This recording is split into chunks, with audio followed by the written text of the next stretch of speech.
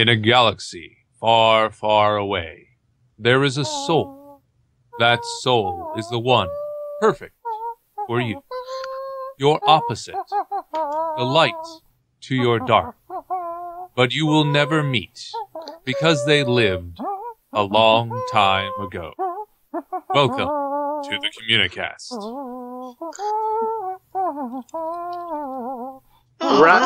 That's depressing. Ryan. What?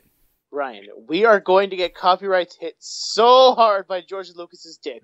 I mean, he doesn't own the property anymore, so... J.J. Abrams will go... There we go. Yeah. J.J. Abrams will get in his fucking Enterprise and dick slap us. Are you kidding with me?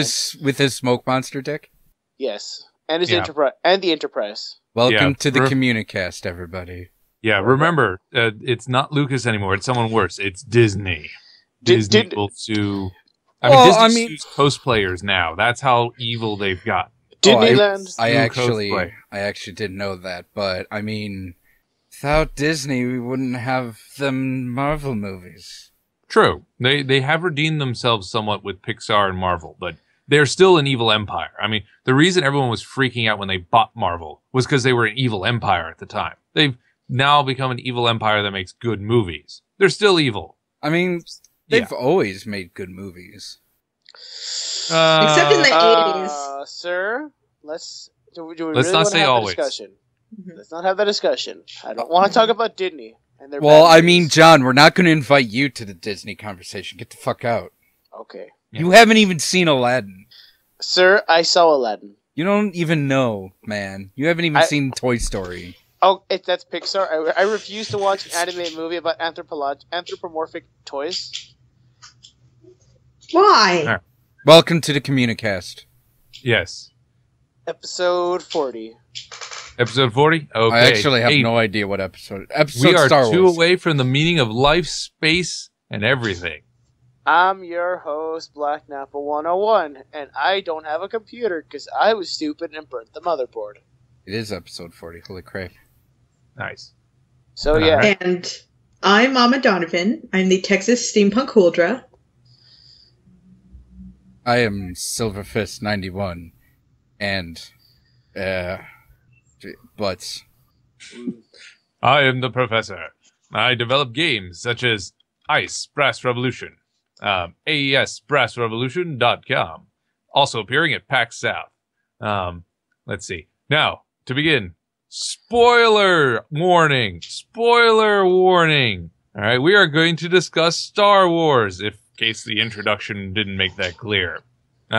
Star Wars is going to be discussed. There will be spoilers if you don't want your virgin ears sullied by the tale of Kirk and Spock making out furiously. Do not listen any further. Okay? You can't. And then Space Dandy shows up and shoots both of them. Guys, Space Dandy shot first. Stop, guys. You just can't. I will not allow this on my podcast. Yes. And then Spike Spencer showed up and is like, cool. I will not allow this sickness. So I know the ending scene where Sheridan has, Picard and the Captain and Admiral Adama, and they gives him a medal for blowing up Unicron. That was an awesome scene in Force Awakens, but don't listen any further because we may spoil. And that is why G Gundam is the best Gundam ever. Yes. Guys, the end. You guys this are has been the Communicast. You guys are idiots. Ryan, Professor, Tori, you forgot about Liberty Prime Mark II. How dare you guys? Liberty Prime Mark II? Yes. Oh, right. Yes. It was being piloted by Char. Oh. And then Commander Shepard came in and he had to choose between 3 colors. And depending on the color, his friends will drink the wrong cup and they would die because of their alien anatomy. And then he blew up the Reapers. and then we got a shitty ending. Thanks everybody. Tune in next time. Bye. Yeah. Go watch G Gundam. No, fuck you. And everybody who... You know what? Everybody down below, comment, Ryan, fuck you for saying watch G Gundam. Because G Gundam is shit Gundam. And if Duke Nukem Forever is still the worst game ever, like, favorite, and subscribe. To the point. If you haven't seen Star Wars, as of what days? As of what is today? I don't know. The 26th. January 26th. As of today, if you have not seen Star Wars, you are doing a wrong thing. Go to your local movie theater, go watch Star Wars, and then, yeah, if you say you are a Star Wars fan and have not seen the movie, you are lying to yourself. And there's a reason we all have belts. We can all hang ourselves. Don't actually do it. Yeah. Optimus Prime died for your sins, so you could go watch Star Wars. So did Liam Neeson. Who the fuck's Qui-Gon Jinn? All right. So before we start the main Star Wars discussion, PAX South. Oh my God, it's coming. So No, end slate. what? That's end slate. No, that's No, PAX South is now. We're doing PAX South now. Why? Oh. Okay, I guess we're doing PAX South now. We're Okay, going I on. guess. We were. Okay, they already I brought guess- it up. So I guess go. we'll just hold off to start. Vader, get back in there. No.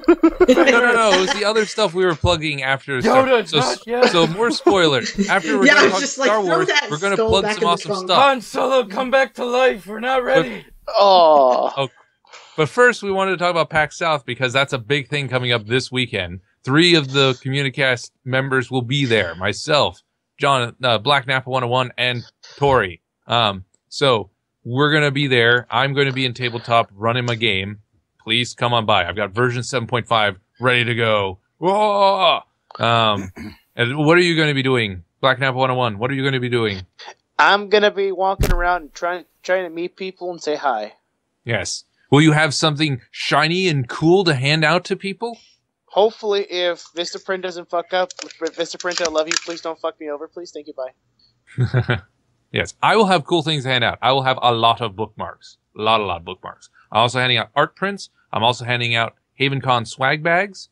And one of the guys who's going to be at my table is a Rooster Teeth executive producer. So come meet some of the staff of Rooster Teeth at my table playing my game because they So- like the game.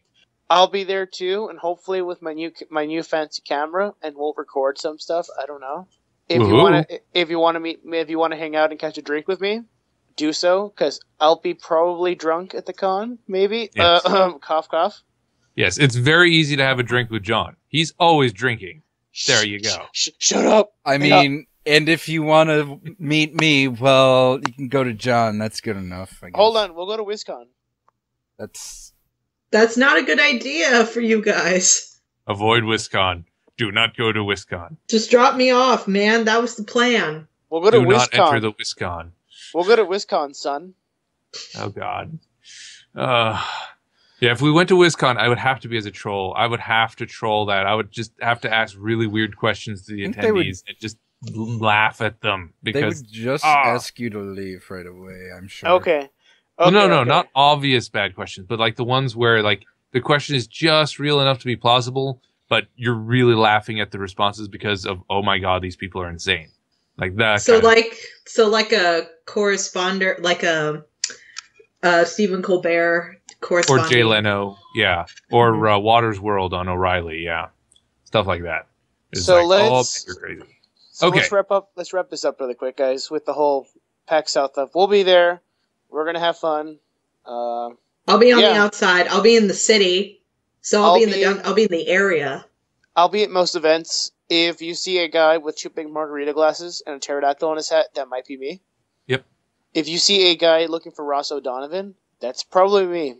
Yes, I personally will be trying to hunt down Pro Jared and You any you other can't- tabletop gaming you can't- celebrities I can find. You can't say that. You can't say you're gonna hunt down a celebrity. That doesn't sound right.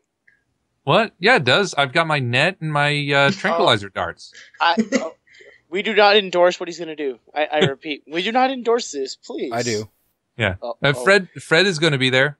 Friend of the show, Fred Wood, has confirmed he will be at PAX South. I might actually get to meet him this time because I slept in on Realmscon. You slept. Yeah. Oh yeah, because you decided to be a little baby and take a nap instead of meeting our friends. Hey, it's not her fault she was up all night with Bucky.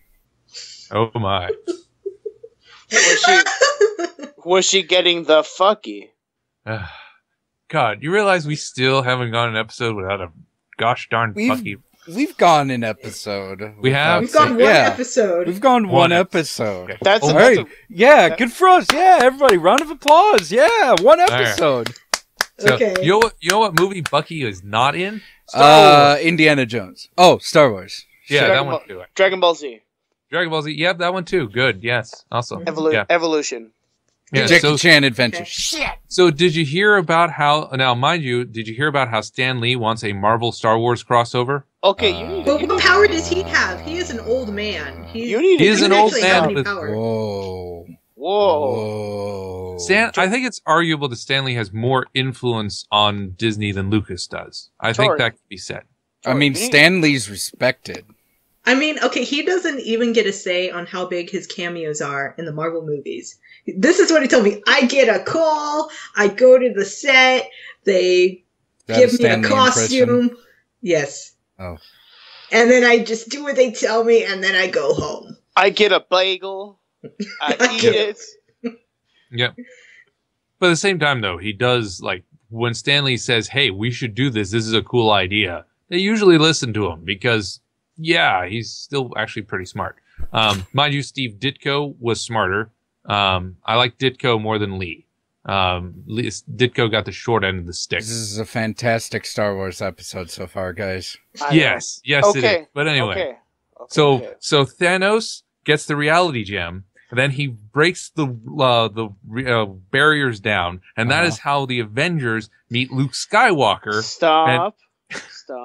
I'm doing a Patton Oswalt impression. I mean, we all know that Doctor Doom could beat up Darth Vader.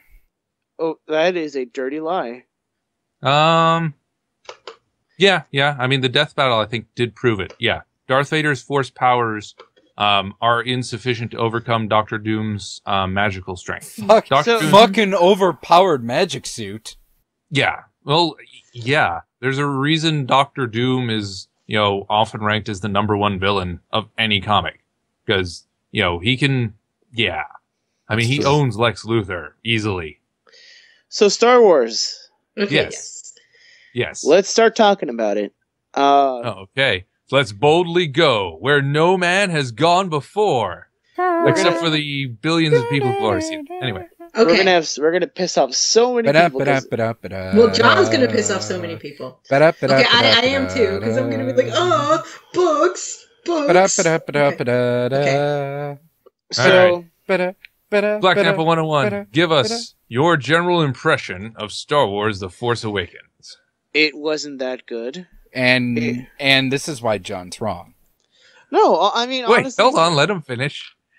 So, let me just Let me just break it down really easily. The movie followed an equation that works, and it did. If you can argue against it, then cool. But most people who didn't like the movie kind of realized the movie followed an equation that all Star Wars movies have, that everyone bought into, and it didn't deliver.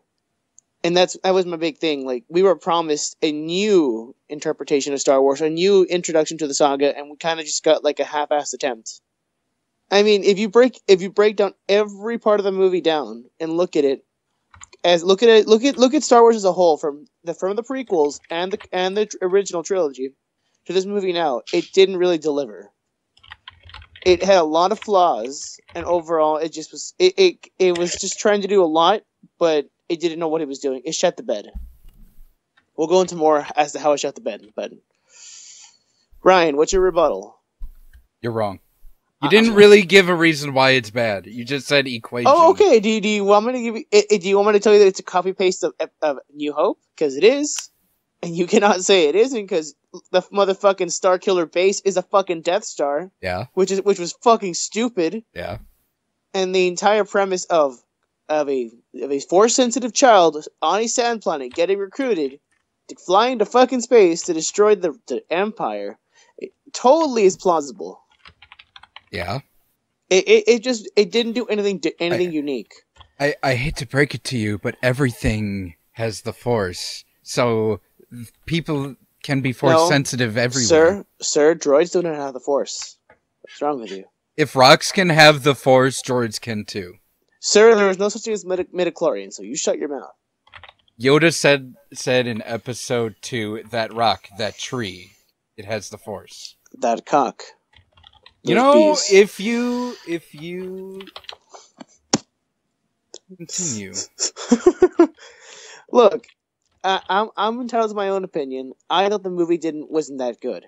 Like it could have been so much better if JJ wasn't trying to play safe. Like he knew what worked and he did what worked, and that's it. Instead of X taking a chance and doing something different or unique. So, guys, what are your opinions about the movie?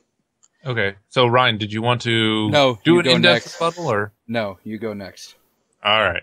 He's mad. No, because I want to hear what the professor has to say now. Okay, Because he's writing all this stuff down as John was talking, and I want to know what he's talking about. yeah, I have to. It is difficult for me to analyze the movie simply because Star Wars: A New Hope, I watched it when I was very little, so it was ingrained in me as a story that just is at a very young age. It's kind of like when you grow up with the TV show at a very young age, you don't question it. It just is. Star Wars is like that for me, the original trilogy. I was, 6, 7, maybe younger when I first watched it. My mom got me into it. My mom is why I'm into science fiction. So it's tricky for me to think about it because thinking critically about this, so I have to organize my thoughts. So that's just a preference. Force Awakens. It is not bad. I cannot say, in all honesty, that it is a bad movie. For me, it's a question of, did I enjoy it? I enjoyed pieces of it. It's good on technical merits. The cinematography was great. Practical effects were amazing. Good job on that. Love that scene with the bread. Really good. So it had some good practical effects. Several of the actors were great. Harrison Ford did a wonderful job throughout. He stole every scene he was in. It was good. So it had pieces that I liked. Some of the dialogue was good. However, I do somewhat agree with Black Napa as it copied a lot of what worked before. And I think it copied a little too much. The purpose of a sequel, a good sequel, if you look at, let's say, Godfather 2. This is timely since Abe Vigoda just died. Whoa, you're putting quite the big pedestal there. So okay, you can pull through. Okay, Godfather 2. Uh-huh. Why does Godfather 2 work as a sequel? Because it takes the themes of the first Godfather, it copies what works in Godfather, which is, family, the mafia, the interpolitics, but it pushes it further. It gives greater insight into those themes. It varies it up. It introduces new conflicts. So now it's, Mike and his brother. It's Mike and his family going through the modern era where contrasted with his own dad going through the, struggles of being an immigrant. So, in this case, Star Wars New Hope, it's not nearly as complicated a story. It's the hero's story. It's, Campbell broke it down very well. Here, they basically, if the hero's journey, it's fine, but they should have done a different variation of it. As it is, it feels like the story that Finn and Rey are walking is the same one that Luke walked. It's like it's the same journey. It's not like a different sort of hero. It's like it's the same footsteps. It's like, oh, and then that happens, and then that happens, and that happens. The predictability of the plot worked against it. I was hoping that there would be some nice twists or innovations or differences along the way. Something that would make Finn and Rey more distinct as characters. To some extent, I think it worked with Finn. Rey, not really. I think one of the reasons I didn't connect with Rey is it just felt too, I've seen this before. Oh, I've seen this before. Oh, and then that happens. Oh, okay. Finn was at least a little different because he had his, I want to run away. I want to come back. That was interesting. At least he had an arc. And there was also the acting suffered a couple cases. Not too bad. Other big thing, again, Black Napa brought this up. Starkiller base. in order to do a sequel, you need escalating threat. You need what's threatening people to feel worse than what was before. So, the Death Star blows up planets. Starkiller Base, it blows up planets as well. I mean, it blows up more planets at once, and it has this cool effect of draining a sun to do it, hence Starkiller Base. So, and that's cool, but we've seen that before. We've seen planets blow up before. Blowing up a planet doesn't escalate the threat. It doesn't make me feel like the stakes are higher. It doesn't make me feel like the danger is anything new or different or like, oh, cool, new tension. In Spider-Man, when Straczynski was writing Spider-Man, he put in a new Dr. Octopus. He had Dr. Octopus and a guy like Dr. Squid or something. And so he escalated the threat when he did that. Squid figured out the technology. He improved on it. He made it more potent. And Spider-Man was like, whoa, okay, this is new. So he showed how to escalate the threat. Here, no such real innovation. There was not a lot of creativity put into Starkiller Base. I mean, it looked cool, but it wasn't creative. And I think that's the overall thing. Lack of creativity because of that copy, because they fell into the same footsteps. There's also a big shock moment. Han dies. I saw it coming a mile away. It wasn't set up well.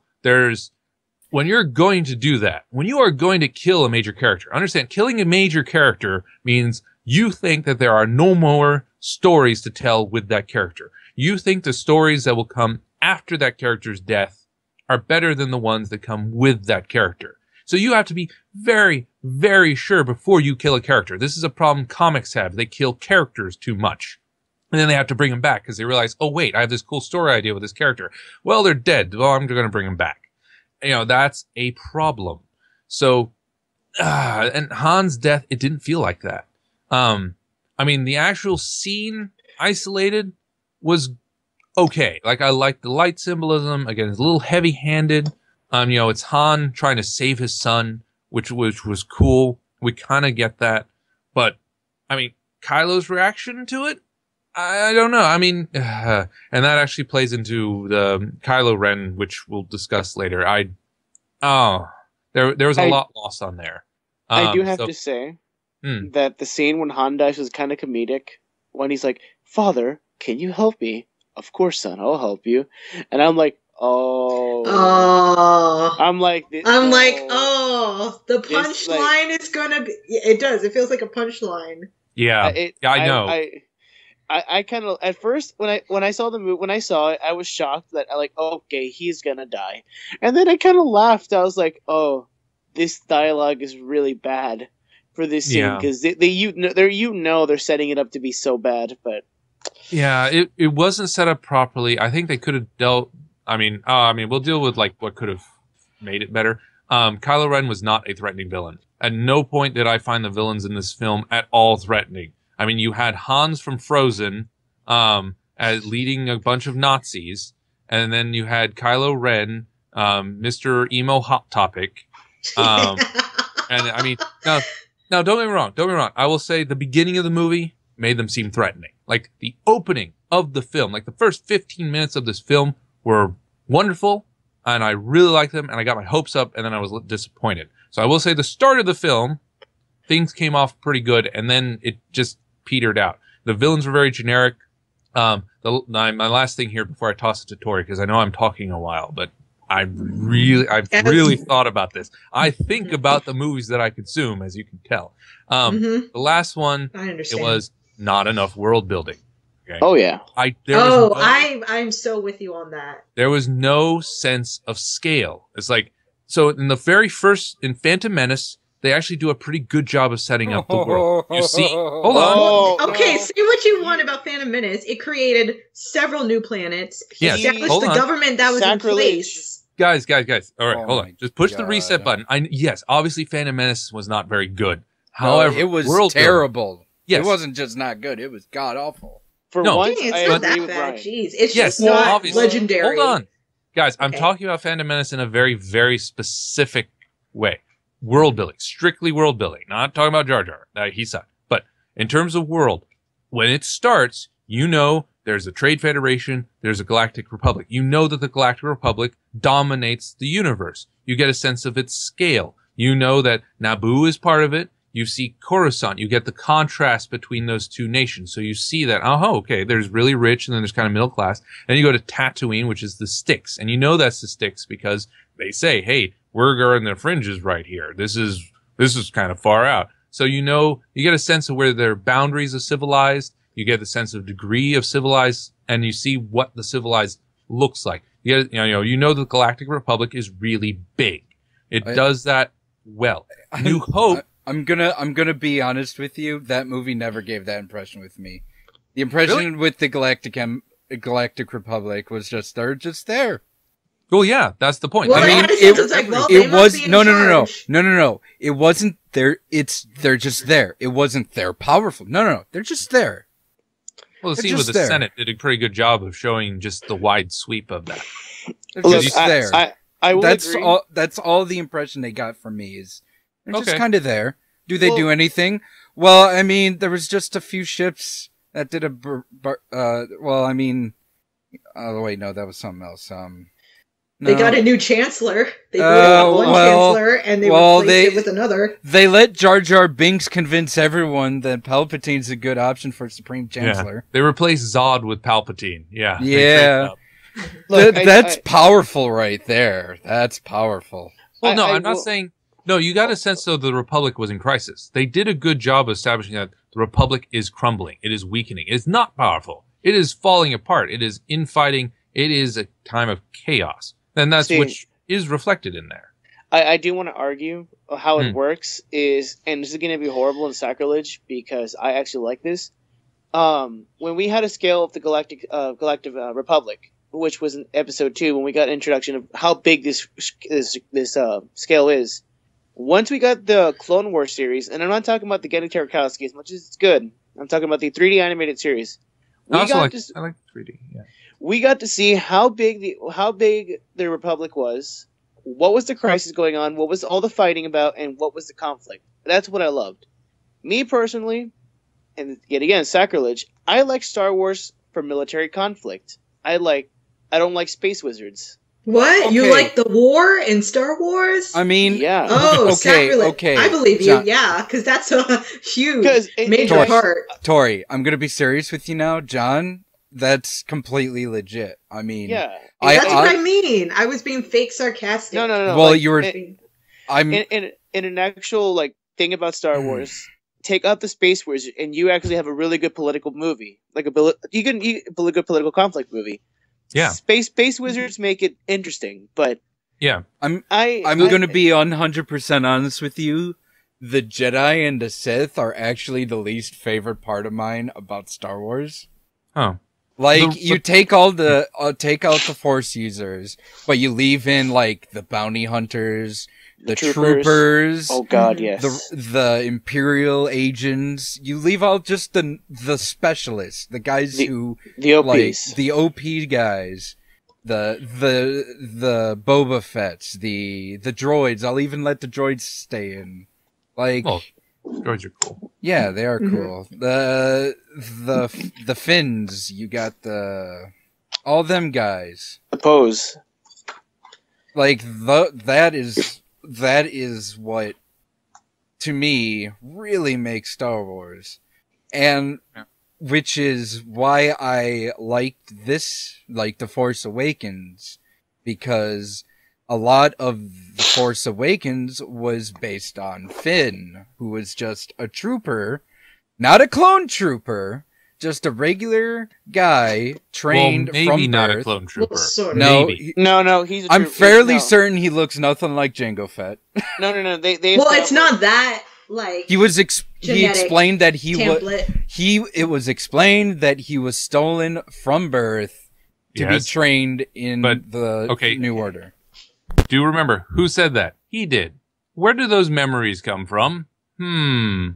The memory implantation is a technology in Star Wars. Remember that. No, but so you're saying the clones don't know they're clones? That is entirely possible. I expect that to be a twist. I would expect that to be a twist. Another trooper takes off his helmet and you see Finn. It's Professor, What? Professor, you have to understand too. It's already been established since the original trilogy that after the fall of the Republic, troopers were removed out of the mix, and they just had to get recruits. Yeah, that's. Oh yeah. But, So I mean, clones are possible. I'm not going to say clones are impossible, but They're just not the only thing. I know. I just really hate the idea of clones, and if you bring that up to me, I will just hate everything. Well, technically, the clones always had to be there because from the first movie, he says before the dark time. Okay, before the Clone Wars. he mentions the Clone Wars once, and that's been a thing. You know, I don't care. I hate the idea of clones. I just hate it. I like the idea of a privatized military. That sounds bad. I like clones because biology. I'm a mad scientist and biology mad scientist. So cloning, yes. To me, it really dampers like how much I care about a group of people. Like if they're all just clones, it's like they're all the same person. You know what? Let's just go back to the soldier factory and make more clones because that's exactly what they do. Well, that was one of the cool things, the 3D Clone Wars show. That's what it was. They're technically they reflected on template, but then they become different people. They do, but I still hate the idea. Like, it doesn't allow for character building. If they allowed them to be different characters, why don't you just make them not clones? It'd be just that much better for everyone. Yeah. The only point I'm making with the Finn thing is, remember, like, just in case there's some kind of like curveball they're going to throw in, which I could see happening. That is, clone technology goes away. Like, they lose cloning technology. We know that happens in the by the time of New Hope. However, it would be an interesting twist if, why do they tell Finn, put your helmet back on? It's so that, they kind of, don't notice that, oh yeah, you're not the only Finn. You're not the only. It could be also. It could be also that he is the only black man on the universe. No, Lando Calrissian has been confirmed. For the next movie. He is dead. Also military uniform.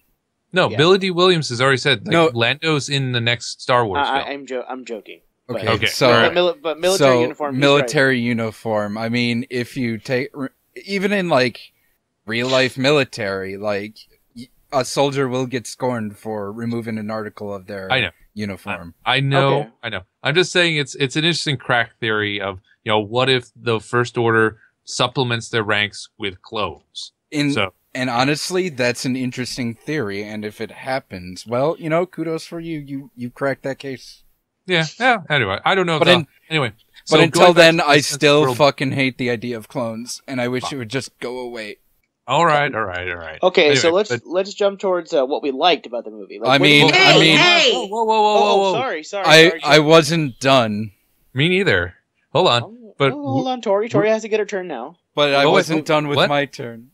What? Okay. Oh, I thought you had already gone, Ryan. I let Professor go first. Right. I still hold on. Let me get out my last sentence. We were talking about Phantom Menace when we started talking about clones. Okay. So think of scale. Anyway. So, so A New Hope, same deal. You get a sense of the galactic empires everywhere. They dissolved the Senate.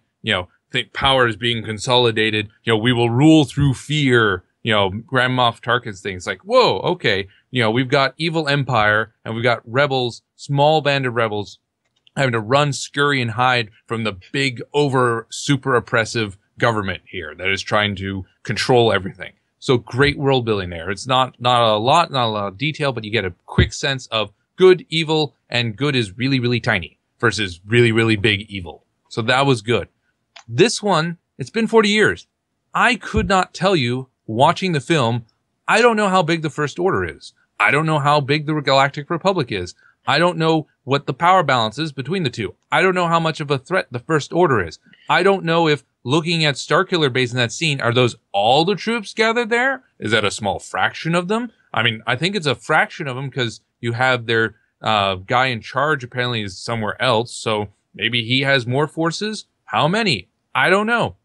I don't have any sense of the conflict in place. I mean, they reference the Knights of Ren. We see them in the flashback. So we think there are other Dark Jedi with him there, but It's all really a mix. Like, I was hoping they would like show us a map or something. I mean, they literally have a map in there. It's one of the plot devices. Wait. But they never like show lines of this is the part the First Order controls. This is where the Galactic Republic is. Here's Luke's trail. I mean, that's all they had to do. That would have been great. That would have been really, really helpful to me to understand what the heck is the power lines here. Because you've got two forces. All right, well, what's the scale? Like, is First Order an upstart? Are they small? Are they big? I don't know. And that would have really helped. They established that it even tells you. I think they established it even tells you in the intro. It's a small remnant of the Galactic Empire that's left. Right. Well, it's from the ashes, yeah. But I mean, how big? I don't know. I mean, I don't know. I just never got a sense because I didn't know their scale. I didn't know how big of a threat they were, which in turn reduce the impact of their villainy. It's like, oh yeah, you blew up a planet. Well, hey, Tarkin did that and he died, so whatever. I mean, if you just have to think about it, their scale is big enough where they can have a super Star Destroyer. That's got to be pretty big. True. Oh, like God. the resource, John, shut up. The resources that they have to funnel into making that thing has to be phenomenal. Like the technology to siphon a star and then turn it to raw destruction, that's, not fucking cheap. It does tell me that they have resources. It just doesn't tell me how popular their movement is or just how much. Obviously, the movie says, look how big a threat they are. They blew up Coruscant. Coruscant's destroyed. Oh Coruscant my God. and 3 other planets, I think? Yeah. Yeah, the other Well, planets. it was like 4. It destroyed like 5. No, it was 5 planets. Was five it 5 planets planets? at a time. Yes. Okay. Yeah. You know what? I have a question. What happened to all the what happened to the rebels? Because What do you mean? they even in the movie they said that all the rebels that were on that little area is all that is left. Uh-huh. So what happened what happened to the resistance in those 40 years?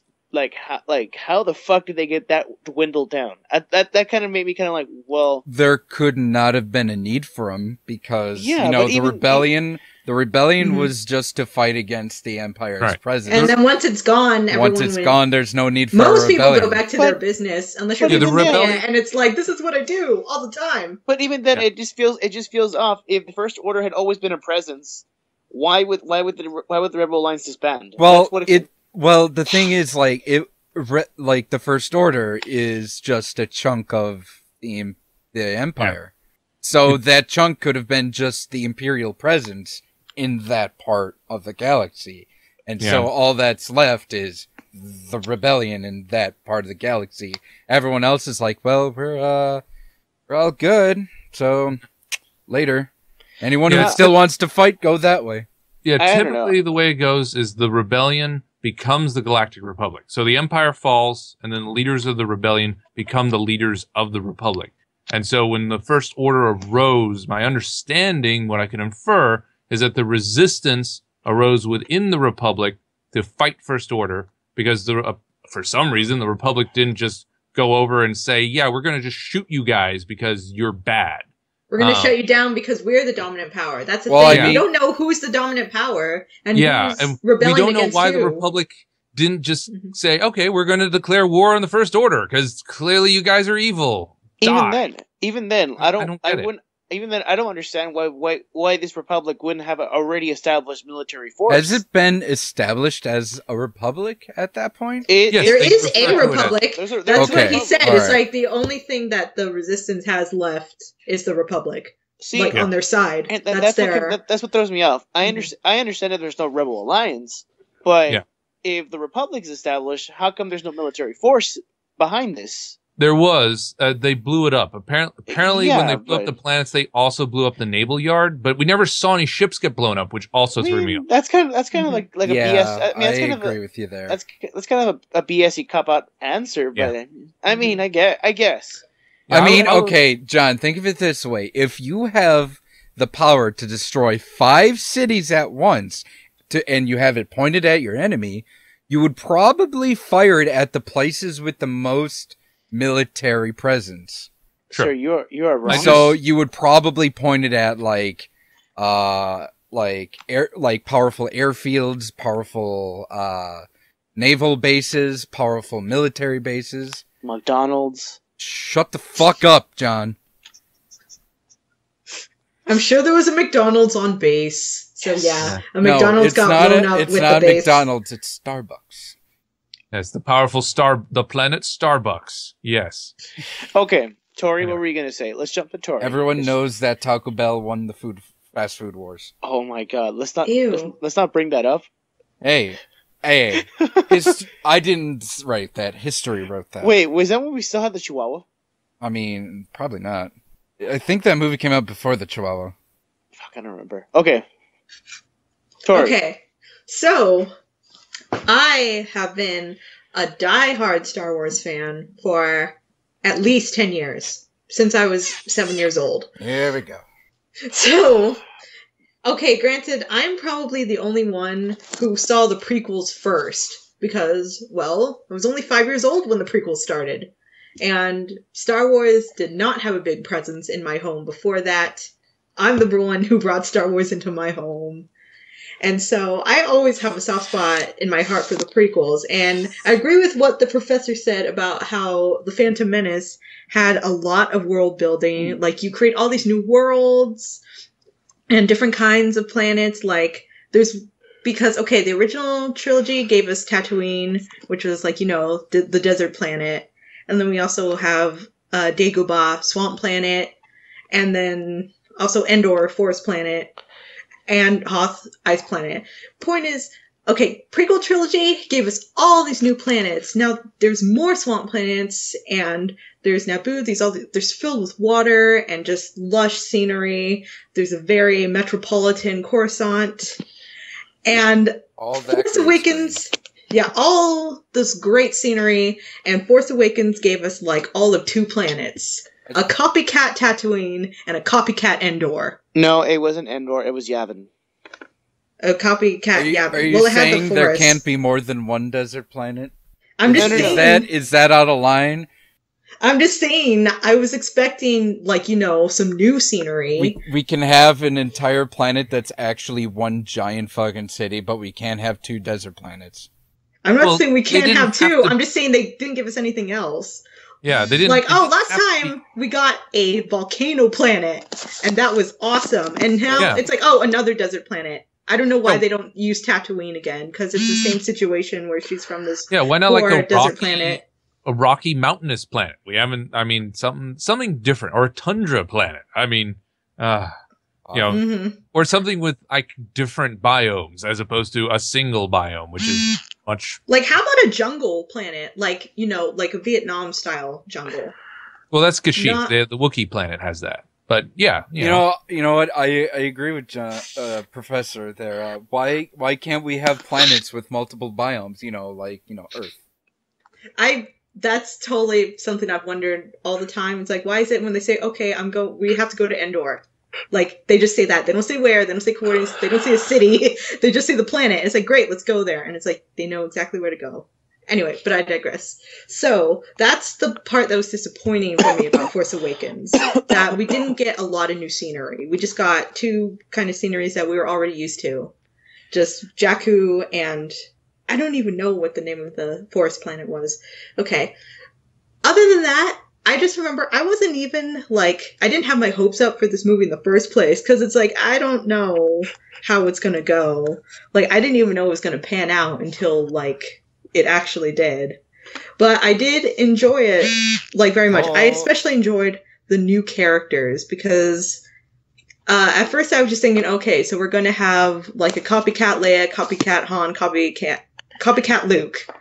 And we didn't get exactly that. Sure, they were, the same archetypes, but they did, slightly different things. And, yeah, a lot of the dialogue, I don't know, between the officers was bad, within the military, it was kind of hokey. But I just liked to see the characters being friends to each other. That was something that is part of the heart of Star Wars to me. And I feel like they did that well. Even if they did copy a lot of the plot from A New Hope. But, I grew up with the prequels, so I wasn't, I still love the original trilogy, but that's not my childhood. And so I did like the character interactions, especially between Poe and Finn, how they like instantly connected and how they helped each other. And I really liked how Finn was not like, the new Luke, new Leia, new Han. He wasn't any of that because he was a stormtrooper who was abandoning his post. And I'm like, oh, well, that's something I haven't seen before, so that's pretty new. Everyone else, I felt, okay, Poe was kind of a new Han Solo, except less grumpy. Because Han Solo has always been a little grumpy. Because Harrison Ford, that's just how he is. Grumpy. I would call him cynical. Yeah. And Ford has been like Han Solo has been through a lot. Like he's been worn down. He's weathered. He's very, very experienced, weathered, not sheltered. Poe's a little more sheltered, a bit more classy, showy kind of deal. He's more polished. He would never get called a scruffy nerf herder. No, he's too charming. It's true. Like when A New Hope came along, Han Solo was pretty much, if you put it in a video game, he was that higher level guy that they give you at the beginning of the game to show you, like, okay, do what he does, and that's how you kind of get along in the world. Mm-hmm. It was also great to see the old characters return. Han, well, I can tell Harrison Ford is very old and he's very tired. And he probably doesn't want to do this anymore.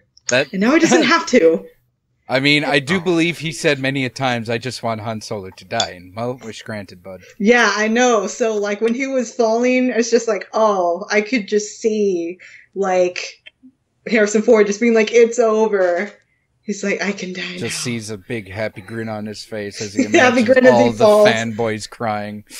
Yeah, it's like, it's like, I'm free! Dude, he drank those. He drank those tears. He drank it like an aged scotch. I can see him just go,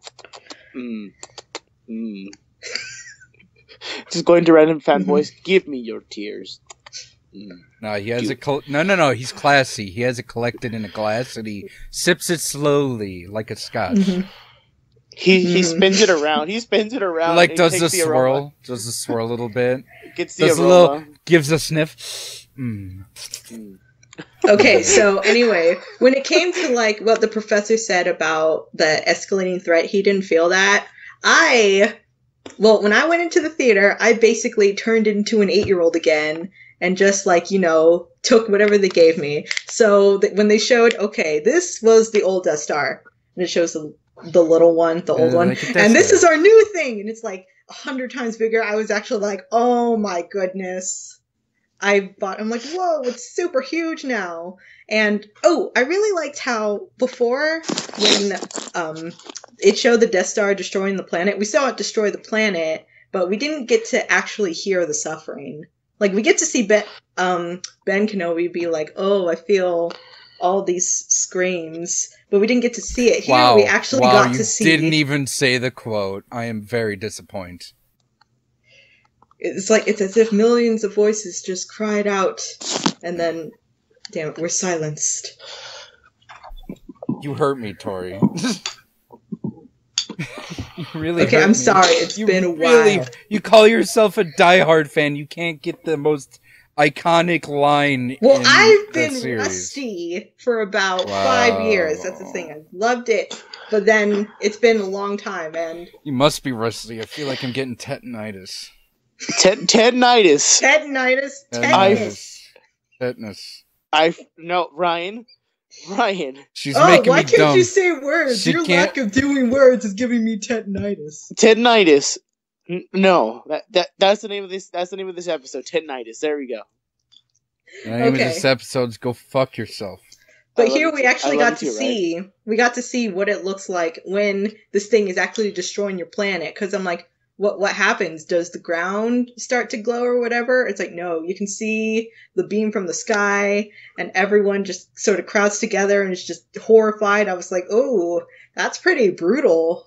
Yeah. Like, they're really upping the brutality. Same with the stormtroopers, because I feel like the first scene was just a big fuck you to all the jokes about stormtroopers never hitting anything and never doing any real damage.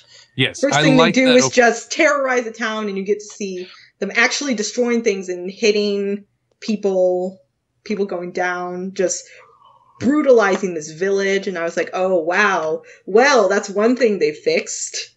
Yeah, The that was stormtroopers are actually scary now.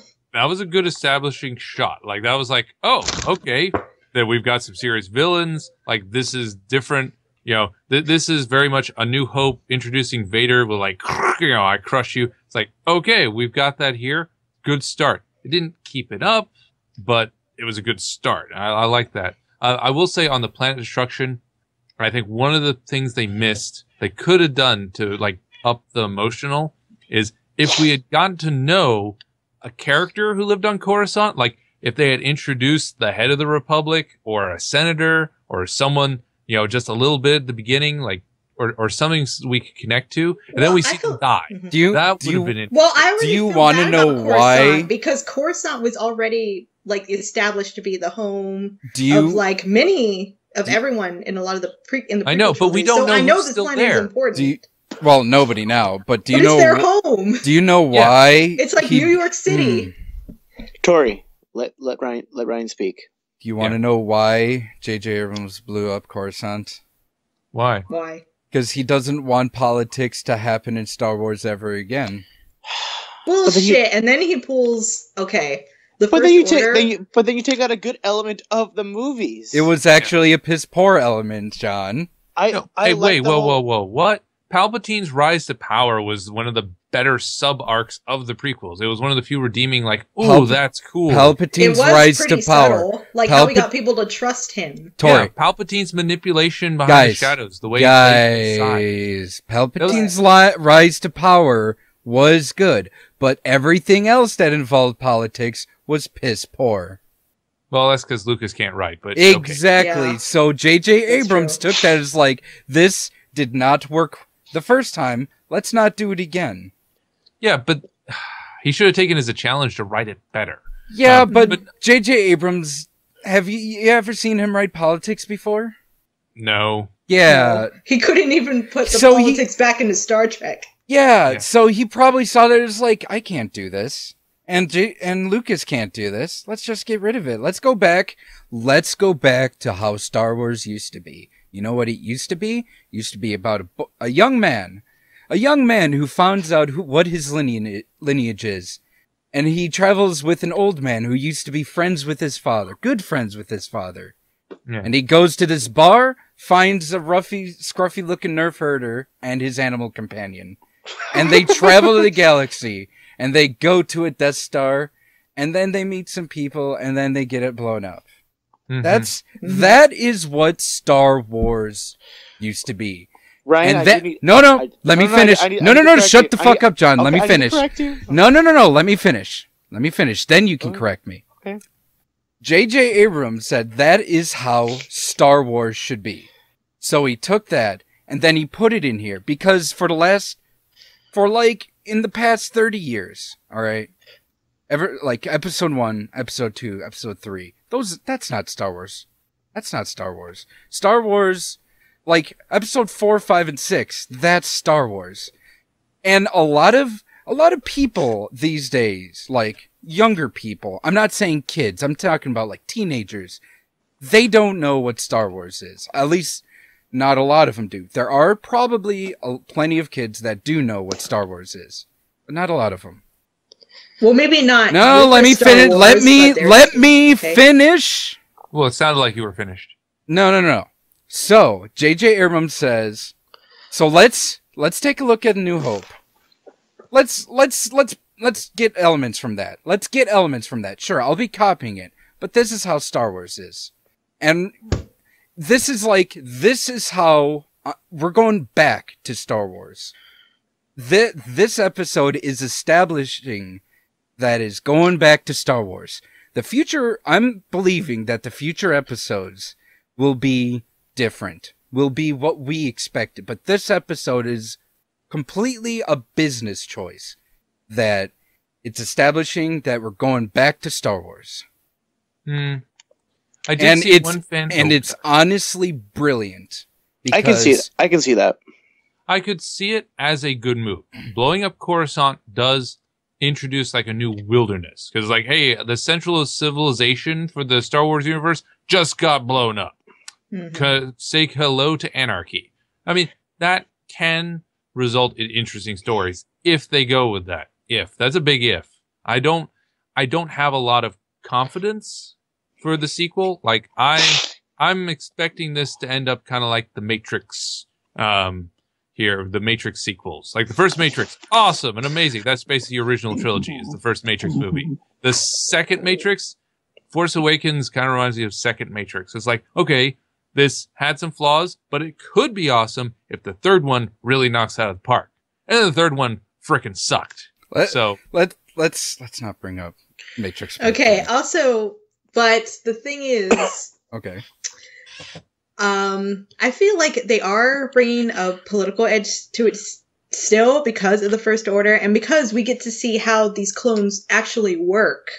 Like, we have Captain Phasma, and we see she was in charge of Finn, and we get to see a little insight of how that world works. We get to see the military aspect. We didn't see a lot of her though, so she didn't do jack shit. Honestly. She didn't do anything, but we know that. We'll get to that. I saw what you wrote there. Phasma went to waste. There are 2 more movies in the future that could have more Phasma in there.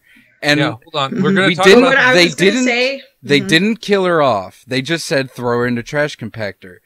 So she has a chance to come back and go, hey, I remember what you did to me. I'm going to wreck your shit now. Mm-hmm. Maybe. Well, we'll talk about that more later. I wrote that down for the future. Stop spoiling, Ryan. Stop spoiling. I do want to say, Ryan, you made one little mistake. What's that, John? He is not the animal companion. How dare you degrade Chewie? No, R2-D2 is the animal companion. Okay, fine. Mm-hmm. No, sir. Chewbacca. But no, I'm not. Oh my god! All right, no, John. No, I just want to say this. He's actually a slave, technically. No, he's not a slave. He owes Chewbacca's a life. not a slave. It's been established that he owes a life debt. It's completely by choice. I know. I'm just saying he's more of an indentured servant. There you go.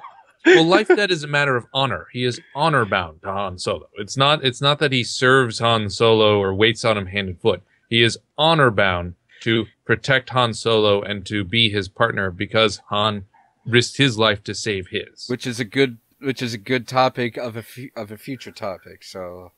Okay. I did like, just one little note, I did like how the First Order, okay, in the original trilogy, the Empire was totally based on, like, Nazi fascism, like, in their style, in their fashion. It looks like they're going for a North Korea route this time around, especially with, like, the hats.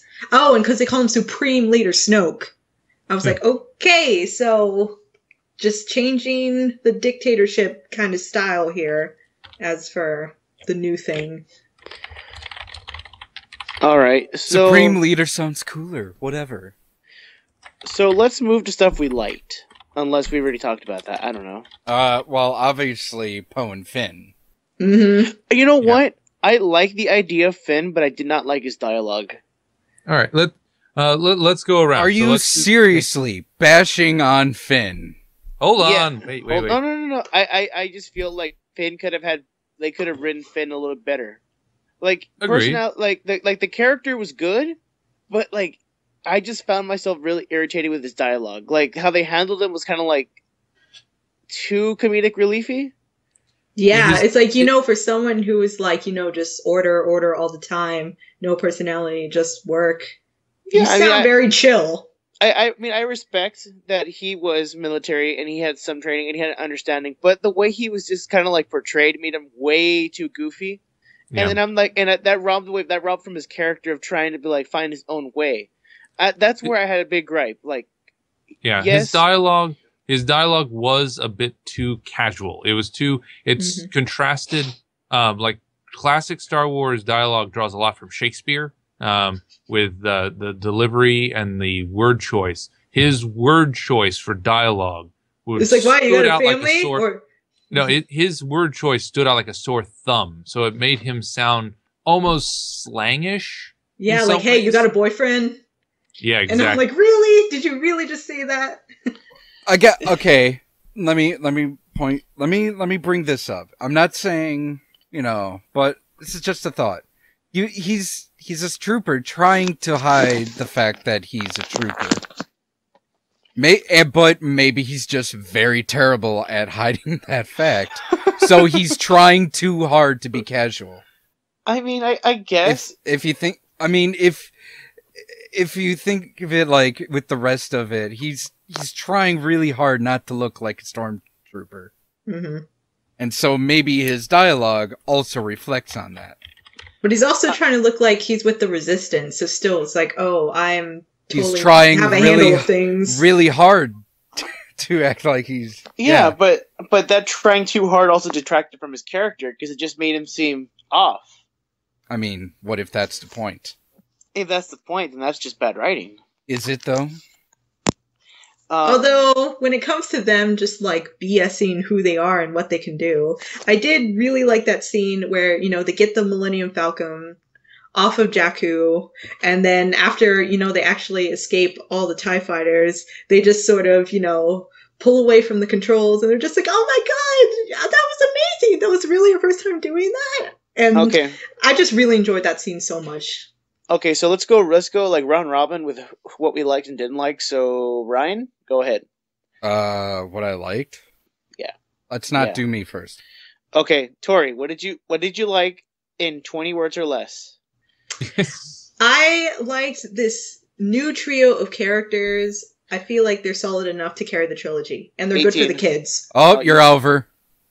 I counted. You're over. All right.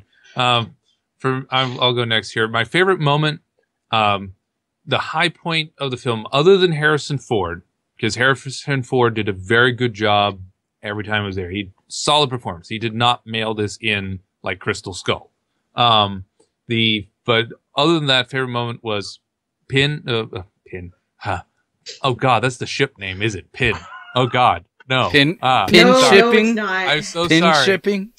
I'm sorry. Anyway, Poe and It's Finn. called Storm Pilot, by the way. Oh my god. Why do you know that? No. Because she's Tumblr, from Tumblr. Yeah, that's right. Oh yeah, I forgot.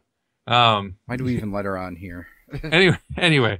Ryan, we're getting a Did we ever replacement, get so that application from that other chick?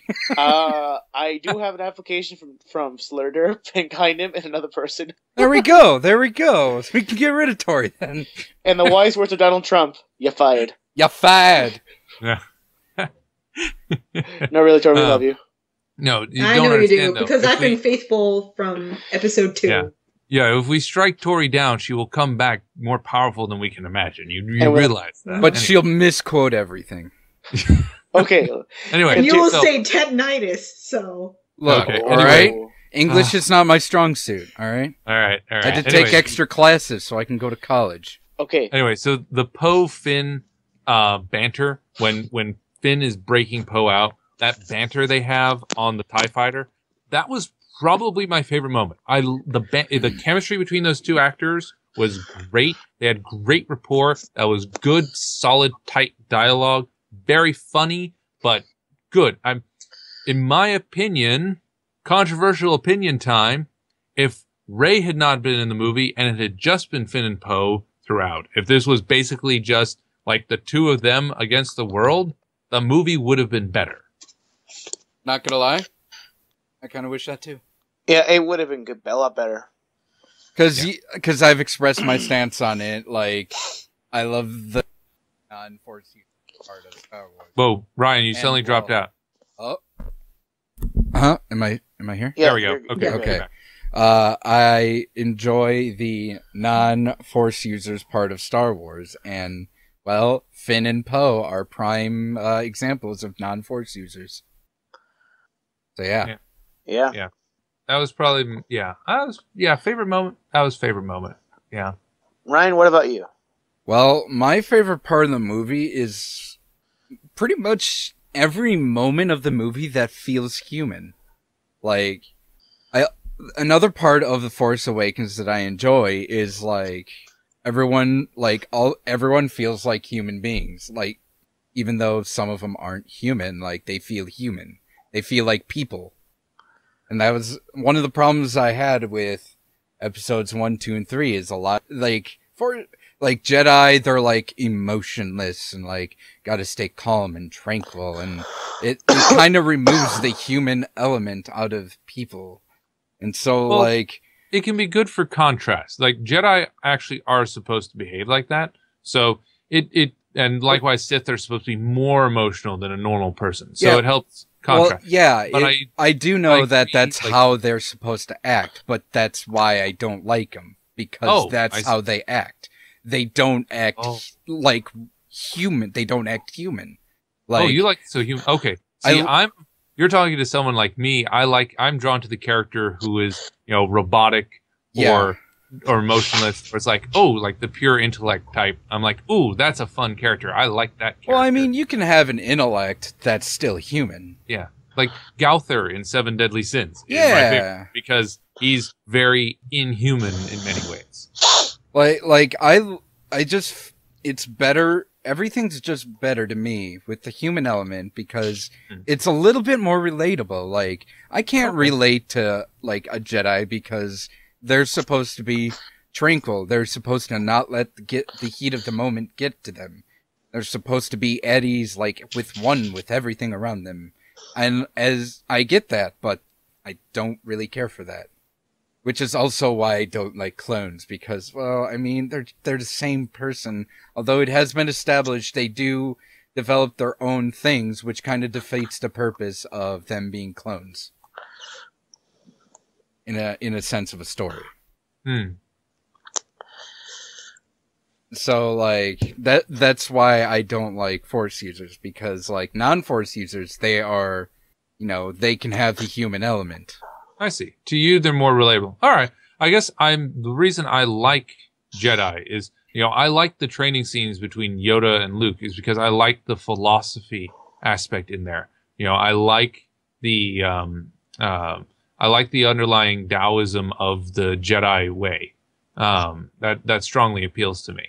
But I at the same time, I also understand, like, you prefer, more the human. Honestly, I do like that scene, but, like, it's just like with Luke, he's still not one with the Force, so he's still got that human element, so he's questioning things. He fights everything. Like, why does it have to be like this? So, like, Luke saying, like, he gets a vision of his friends being in danger, like, and then Yoda's like, no, you must stay here and train in the Force. And he decides to go save his friends because that's what a person would do. Yeah. So, Ryan, since you're talking, what didn't you like about the movie?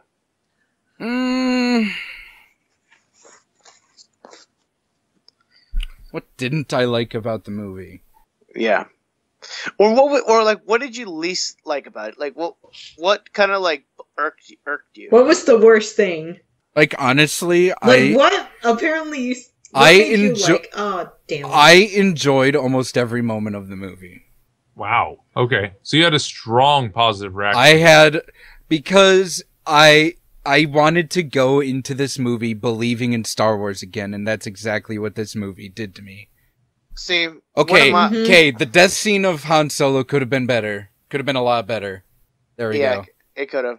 One of my biggest gripes, and yes, it's the butt of every joke, was Kylo Ren. I really wanted there to be a really big bad, but how Kylo Ren was handled was really bad. Okay. Yeah. We'll devote some time to discussing his character. Yeah, because I have thoughts on Kylo Ren. I I think also we can have move on to that. I also have thoughts about that, but it's probably not the same thoughts you have. Also, the Starkiller base was just bad because no. Okay, yeah, the Star Killer could have been better as well. It could have been not a Star Killer. Well, I mean, I don't know. Well, it kills a star, so I guess the name works. But yeah, but like, I don't know. My last big thing was insert cantina scene. There was a cantina. Copy paste cantina scene. That was just that felt like okay.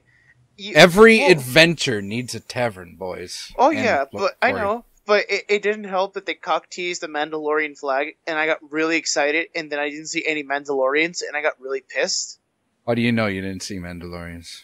Well, Well, Because they always wear the suit. They have no, a traditional suit. they don't. They don't always wear the suit. Tori, they have to pee and poop. Well, I meant they wear that suit a lot. Like, it's a traditional suit. It'll be different colors and such, but Well, the as far Mandalorian as suit far when you as see it. far as far as I know, I didn't see Mandalorians. It's very Okay? true. Very true. But that really was a big cock tease I didn't appreciate. Maybe there'll be Mandalorians in the future. Isn't there a Boba Fett movie in the works? No, that is flashback. that's a dirty flashback. That's a dirty lie. I mean, shut up, John. Sir, I'm still waiting for a Mandalorian War movie, so Do we really need a Mandalorian War movie though? that would be badass, sir. Is that even canon? No. There you Shut go. up. Well, it's not canon. I mean, very few things are canon anymore, so they could true. always just do it and say it is. Clone Wars doesn't is stop canon. them. Clone Wars is canon. Like Yeah, I think that's the 3D Clone Wars. I believe it I is think they kept the definitely 3D canon. Clone- Yeah, because Ahsoka Tano is in Rebels, so it has to be canon. Plus, Elements of some elements of the Old Republic is canon, but other elements are not. That's Yeah. kind of weird. They Although- pick and choose. They pick and yeah, choose. the new video games and comics from here on in are canon, and Yes. those are filling in some of the old histories, the new Yeah. old. You know what? histories. You know what's Yeah. funny? There was I don't know if it's a comic or not, but there's this part in a comic that is canon that has someone interviewing like an old Imperial admiral that worked on the Death Star that actually got removed from the Death Star because she always kept questioning why are they making Death Stars and that it's a stupid fucking idea. So they establish that having Death Stars is not the best idea. It's kind of a silly concept, and they establish it, but they keep going with it. The, Okay. Okay, so let's see. what, So, Professor? What didn't you like about the movie? least favorite moment. Oh God. I'm gonna have to go with Han's death. It just because it was. It's like you saw it a mile away, so it lost all emotional punch. So it wasn't shocking enough to get the surprise, but it didn't have the emotional setup you needed to really be like, oh, a son. Because I mean, here's the thing: at its core, it's a son killing their father. Son killing the father is an exceptionally bad, heinous thing. That is a major whoa. On the scale. The only thing worse would be a son killing a mother. Son killing a mother is the only thing worse than son killing father. Son killing father means that, they not only identify the father as a rival, which is a normal motivator for male characters, but they identify the father as an enemy. It's like something happened that made them see the father as an evil entity. So you get that Evangelion with Shinji and Gendo. You have that, a lot of shows with daddy issues will play with this, but they usually won't go so far as to have the son actually kill the father. So there had to be something super heavy. I mean, we know we have the whole backstory Kylo's going to the dark side. No, it's got to be more than that. It has to be more than that. But they didn't give us more than that. It was just look, Kylo's so evil, he killed his father. It's like they treat it as a throwaway. It's like, that's not a throwaway. That is a heavy, heavy thing, especially in Star Wars, which has established the son redeeming the father as one of its major themes. And now you're going against that theme. So you better back that up. And they don't. And that, oh my goodness. And just cause, I mean, it goes against the fundamental, I don't know, to me, it kind of violates the core values of Star Wars. I mean, one of the values of Star Wars was redemption. You can be redeemed. Well, Kylo just crossed that. I don't think, if they do redeem him, it's going to feel stupid because he crossed the line that it's like, you don't do that. It's like, I don't know. I don't like that choice. I don't like that choice. And I don't think it fits a Star Wars movie. Anyway, unfortunately, I think I jumped ahead myself to the Han dies segment, but anyway, it is honestly my least favorite moment. Okay, Tori. Yeah. Tori, your turn. What? I've already said my favorite moments in the 20 words. No, your least favorite moment in 5 words. Least favorite. You've already wasted 4, Tori. Least favorite. You wasted 3. I'm sorry. You got 2 words. I think those clacks count. Tori? Moving on, Kylo Ren. Did Tori die? You might have. Okay. Kylo Ren. Kylo Ren stabbed her. Oh. Wait, Can you help me, Tori? Yes. I will show you my fan fiction. So Kylo Ren just stabbed Tori with his lightsaber. Yeah. So am I the only one who actually likes that lightsaber? No, the lightsaber's the lightsaber's fine. Okay. I like the lightsaber. I really like the lightsaber. I do have to argue though, Kylo Ren's power really took a weird turn in the movie. Okay. Okay, put it this way. A Force user has a scale of power, right? We can assume that. Mm-hmm. So, Kylo Ren at the beginning of the movie holds a blaster bolt in midair while having a conversation. Let's say for 5 minutes. That takes a lot of concentration, right? He does it as an after. He holds the bolt there as an afterthought, which that's pretty. Okay. Yeah. Now, from what we know, and from what everything was shot on, no other Jedi could do that, right? Stop a blaster bolt and hold it in midair for a few minutes. Maybe they just haven't tried. Maybe that's just a new trick. I mean, even then, that takes a lot of concentration. Power. Darth Vader was able to just stop a blaster bolt with his hand. But he's also part robot. Or deflect it. Well, deflected. But he's also part robot. if he's able to do that, shut up. If he's able to do that, Well, Ryan, he says he can't hold the blaster bolt in there. Well, Ryan, I do want to say also that he stopped it with his hand, and what are we to say that his glove or his armor is not blaster proof? I mean, it's a cheap answer, but it's a cheap ass answer, and in Star Wars it totally is plausible. Then why does the stormtroopers keep dying to blaster bolts? Then because science. Does he have +1 armor? He has the +2 biceps. Oh man, he's got the +2 gloves, yo. Stops blaster bolts. Exactly. I just feel like they skilled Kylo to be really powerful and having different techniques and having a different scale of strength, and then they kind of just shut the bed towards the end where he kind of became this pathetic whelp. Can I make a counter argument? Go ahead. So, what do we know about Kylo Ren? We know he's Han and Leia's son. What else do we know? He's a little bitch boy. He was trained under Luke Skywalker in the ways of the Jedi, who used their Force through concentration, meditation, and calmness. In that scene, he was 100% calm. He was not in the spur of the moment, caught up in the heat of the moment.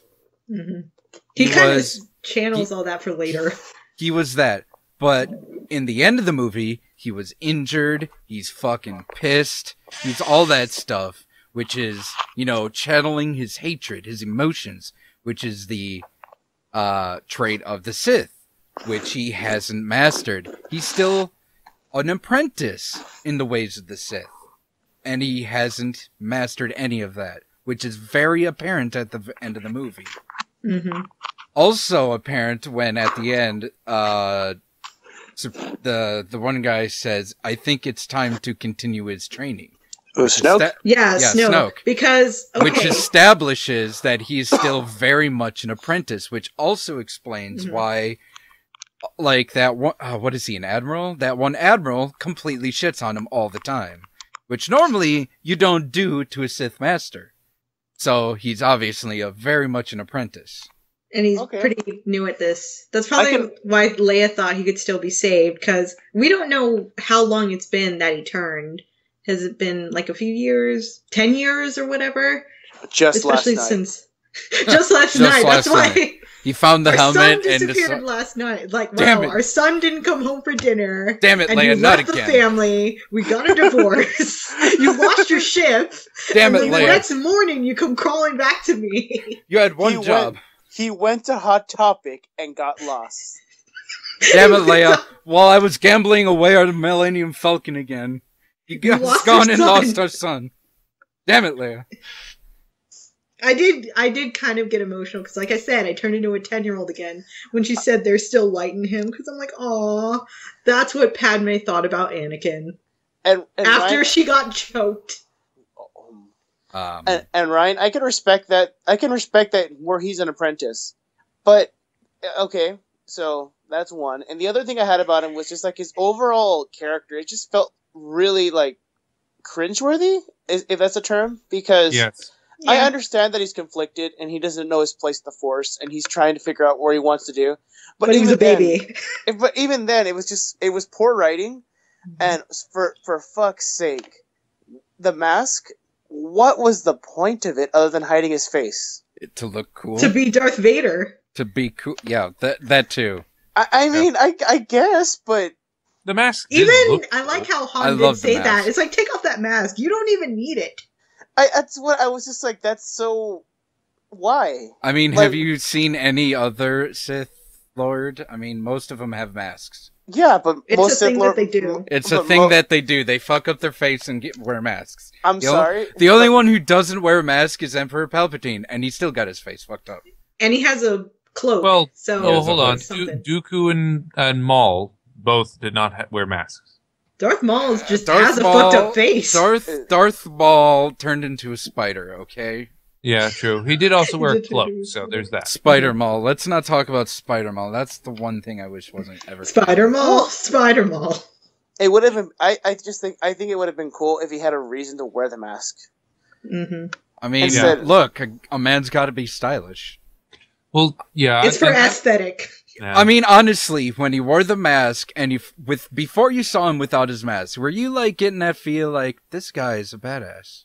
I just feel like no. Did you have that feeling where this guy is a badass? I just feel like After like that it. tantrum with the lightsaber, Let's let's destroys be all the TV. holy fuck before that.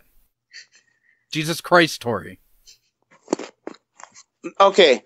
I just That- felt something's up with him, but his voice was really bad under the mask.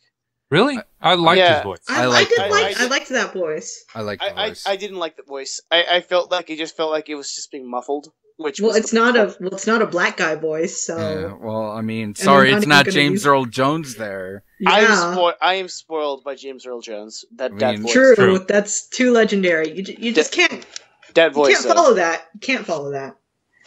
Yeah.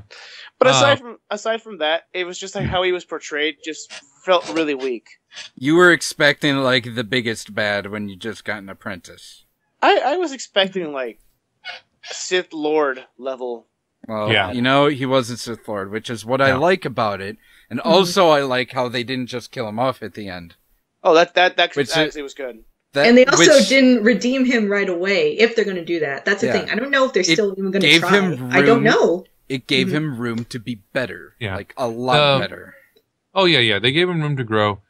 If they follow the Darth Cadus route, which apparently was based on, He's not going to he get will better. No, I think my guess, like as I said, I think the reason why they have him kill Han is to demonstrate that, hey, so Luke redeemed his dad. You're not going to get that with this one. This guy's going to go full dark side. This guy is going to be like, you're going to see the development of a full-on Sith Lord. You're going to see him go from little whiny emo kid to giant Cthulhu level terror, that kind of thing. Yeah, But, the thing is with Darth Cadus, I just want to say this really quickly.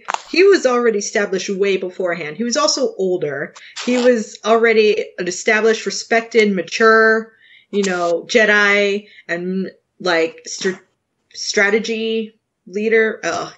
Strategist in the military. Strategist. And then he turned dark. He already had this reputation and this loving family behind him, and he said his goal was, like, he wanted security. It's like, he wanted the dark side.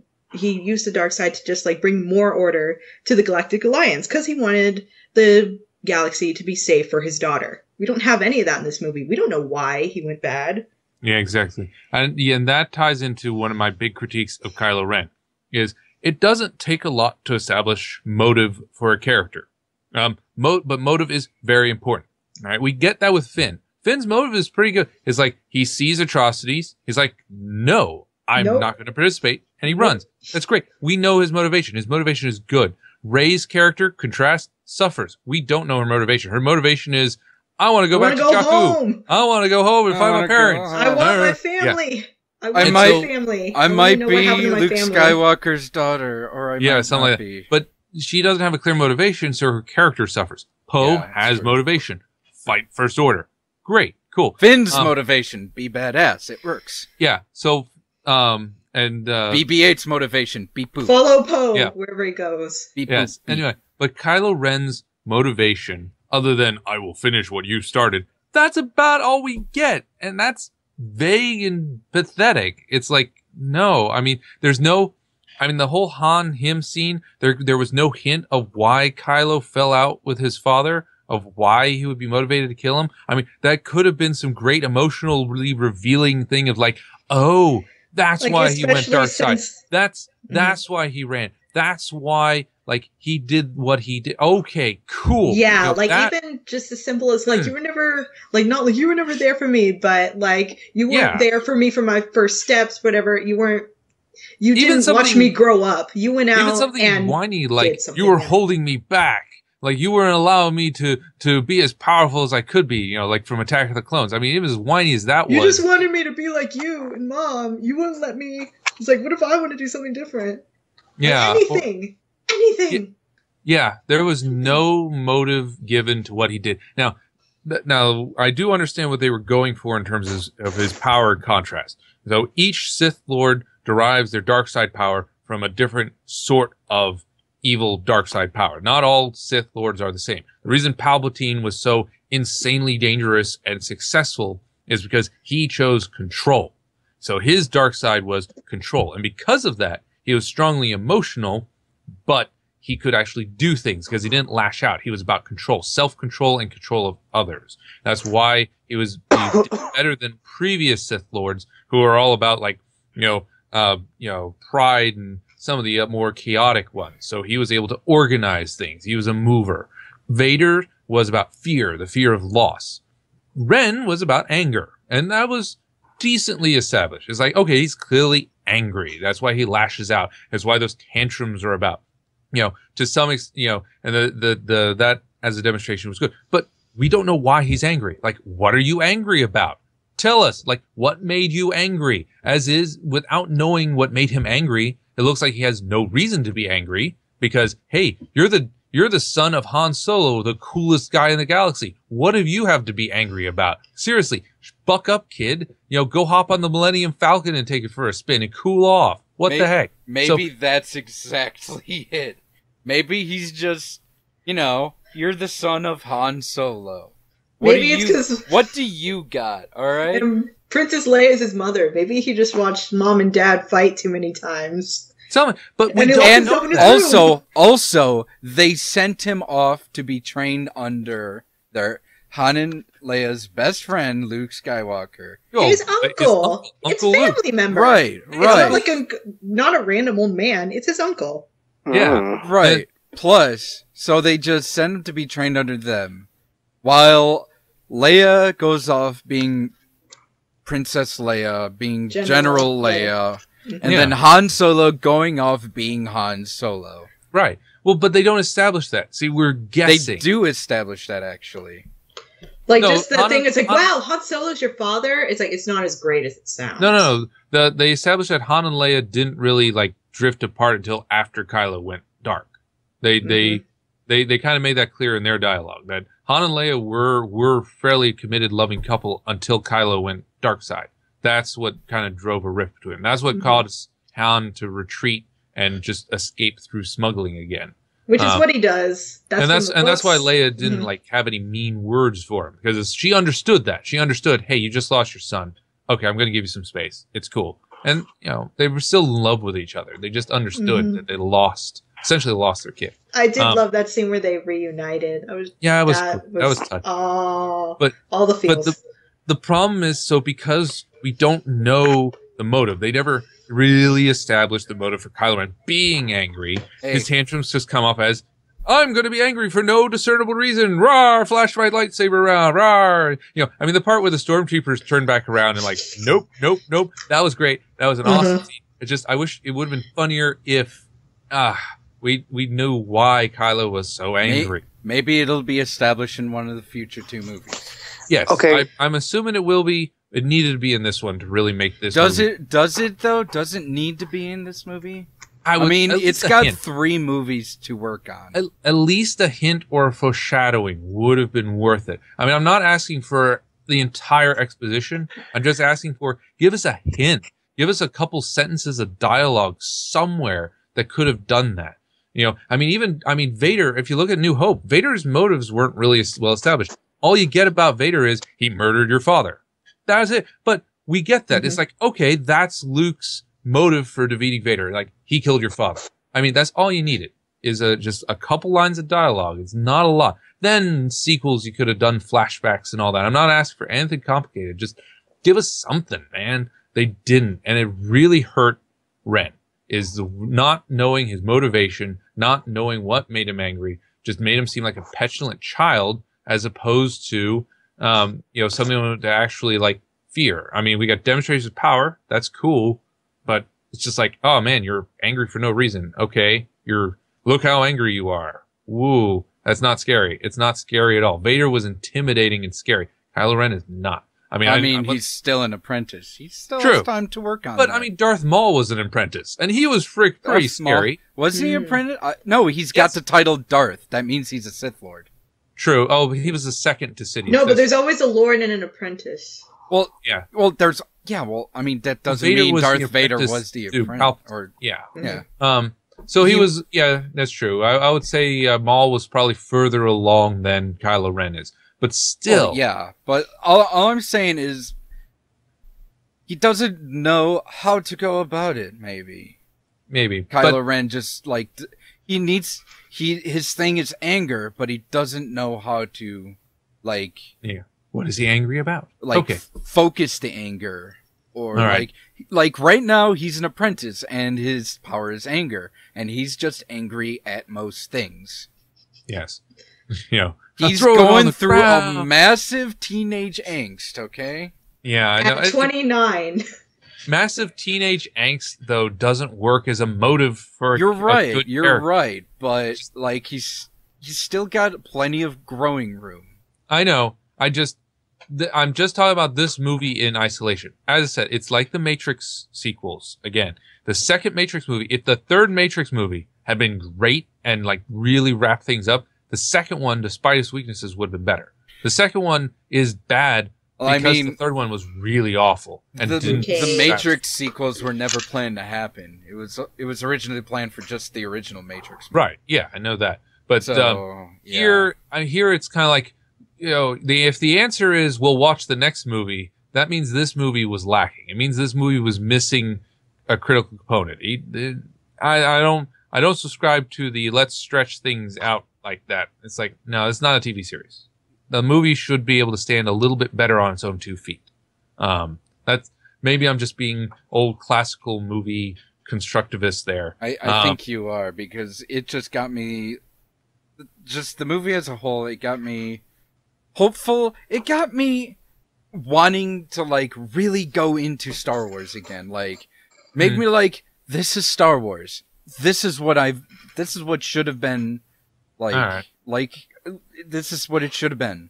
And now, like, I'm looking forward to the next movie, and the next movie after that. I'm even looking forward to the little side movies that they're doing. I will say I'm looking forward to Rogue One. I'm really looking forward to the 3 prequel movies here they've got planned out. I like the idea of an Obi-Wan trilogy with Ewan McGregor. Ewan McGregor was far and away the best thing about the prequels. I would love to see him do more Obi-Wan. No objections at all to them doing something with that. Okay, so we already talked about Han dying. I think. All right, guys. I do want to say, I do want to go into discussion. What are your possible predictions for the next movies? Just a brief prediction for the next movies. Like, what do you think is going to happen? More Finn and Poe. More Finn and Poe. Oh well, that's obvious. But I'm saying, like, what is something you have in the back of your heart that you're predicting that's going to happen? That's really all I have. Finn and Poe. I'm calling it right now. Rey's going to get her hand cut off. She needs to. I mean, please. That's you tradition. Are you serious? I'm being serious. Why? Wait, hold on. Why is it tradition? Because someone always has their hands cut off in Star Wars movies. I'll take that back. For two. I'll take that back. Finn or Rey will have their hand cut off. Finn, really? Yeah.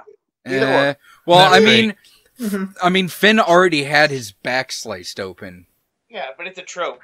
Everyone gets a hand cut off. So I honestly don't think so because except in Phantom Menace, but then they'll vary it up and make it a leg. Okay, limbs leave in no.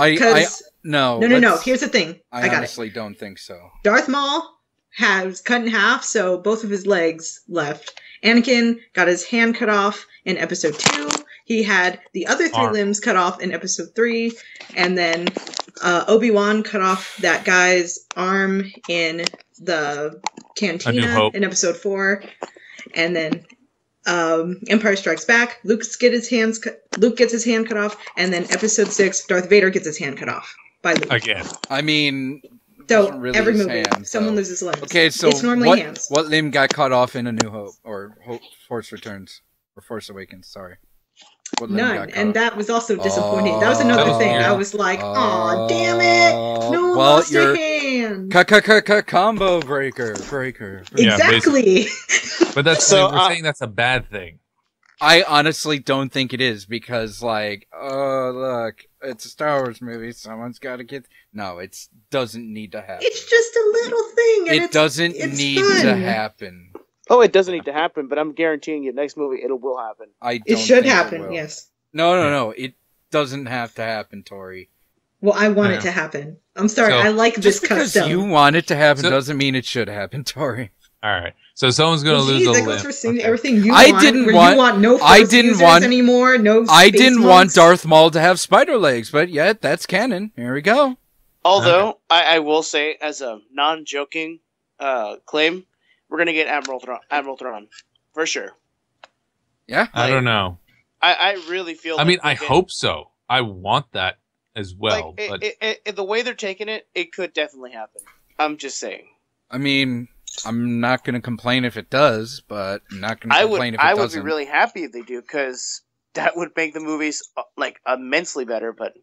Yeah. You really think J.J. Abrams would just, like... completely go into the books that he declared not canon? I think he would take. Well, if he ripped Darth, his name probably wouldn't be Thrawn, but I think he'd pick and choose what he likes. Yeah, he could throw a Chiss in there. I mean, the race of aliens, you could have them represented. I didn't. And my prediction is that Leia is going to confront Kylo Ren in a suicide mission. Because you think they're going to make him kill the mom too? Oh God! Well, she's going to kill him, or she's like, really? You really think that's going to happen? No. You know what? I honestly think. No, she's going to try. It's like, okay, no, what happened in the books? Granted, it was a dream sequence. Is that she fights him and she throws both of them, like she breaks the window and she throws them into the vacuum, both of them into the vacuum of space. You know what I think will happen? It's like, you're going with me. You know what I think will happen? I'm taking you with me. And that's fitting. You know what I think will happen? Okay, what? Luke Skywalker dies to Snoke. Okay. That could happen. I could see Luke Skywalker dying. I was actually expecting Luke, I will say. Han was one theory. I was actually expecting Luke Skywalker to die in this movie, to mirror A New Hope and Phantom Menace. Because usually the mentor figure dies at the start of the trilogy. So Luke's lucky. He broke that trend. Well, Han is still a mentor. Yeah, I guess a Han pilot is the mentor kind of figure way. in this one. Yeah. Especially since they're like, oh wow, you're the legendary Han Solo. Yeah. Han gets to be the Obi-Wan, and which is kind of hilarious. It is. Yeah. He's just like awkwardly patting these kids' backs. Yeah, and he doesn't get a Force ghost because he's not a Force sensitive. He's not Force sensitive. Can I point out one thing? I really like the fact that Chewbacca gave no fucks about anyone else or any other people in the base when he blew the fuck out of it. Like, he was willing to take himself out and everyone else out just to because get it's revenge. like the guy he owes he failed his life debt. It's not true. only one of the fan comics I really liked shows Ben Solo growing up, and it shows him, because Kylo grew up with Chewbacca. Chewbacca's a friend of the family, so Kylo and Chewbacca grew up with each other, and the comic focus on that. And I'm like, hey, I didn't think about that. And that's an excellent touch. So when Chewbacca's firing at Kylo, he's firing at a kid he probably helped to raise, which is a very impactful moment. But because they don't do anything about setting up Kylo's backstory, you don't feel it. You have to, it's fridge logic. You have to realize it later, but they don't establish it in the film, which would have made that scene way more impactful when Chewbacca just unloads on Kylo. It's like, I'm going to kill you now. It's like, I'm going to kill the son of the man. I mean, that reminds me of perhaps something really funny I saw where, okay, basically, so Kylo was pretty much raised by Chewbacca as one of his caretakers. So what if he learned his language? And so they get into a shouting match where, Chewbacca's doing his thing.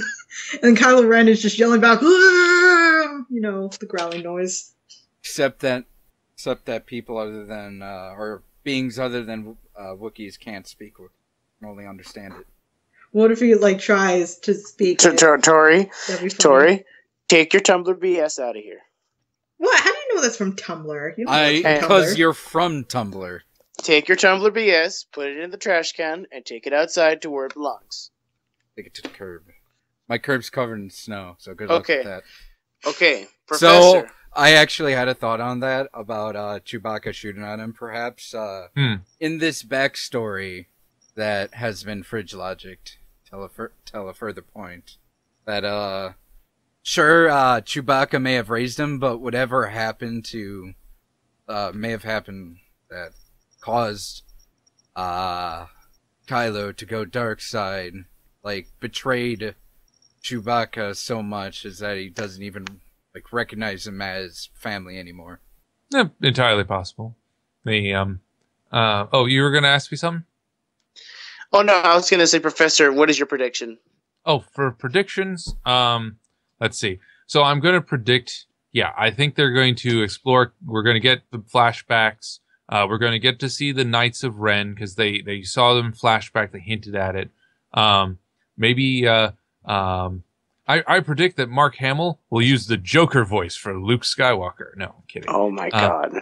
That would be awesome, but no. No, it wouldn't. It'd be horrible. It'd be funny. Well, years in isolation can drive a person crazy. Even Yoda, he was very wise, and then... Oh god. And then when Luke got to remaster Yoda...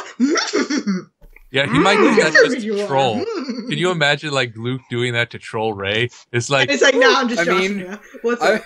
I mean that is how Yoda did troll Luke with that. So yeah, do the same thing. Funny joke. Yeah. Oh man. Okay. Anyway, but let's see. In terms of more serious predictions, I think we're gonna see what Snoke is. I think Snoke is going to be a Wizard of Oz situation where it's going that giant hologram. I mean, obviously that was and stuff. It's all for show. That's pay no attention to the man behind the curtain. Okay, so who else thought at first that was actually his size? Anyone else? Me too. At first. That would have been cool. No, I did. For a moment, I thought that was actually his actual size, and I was like, wait, that's probably just a hologram. No, yeah. I immediately called bullshit. I'm like, no. Imagine a lightsaber for a guy that size. Oh, sweet Christ. Yeah.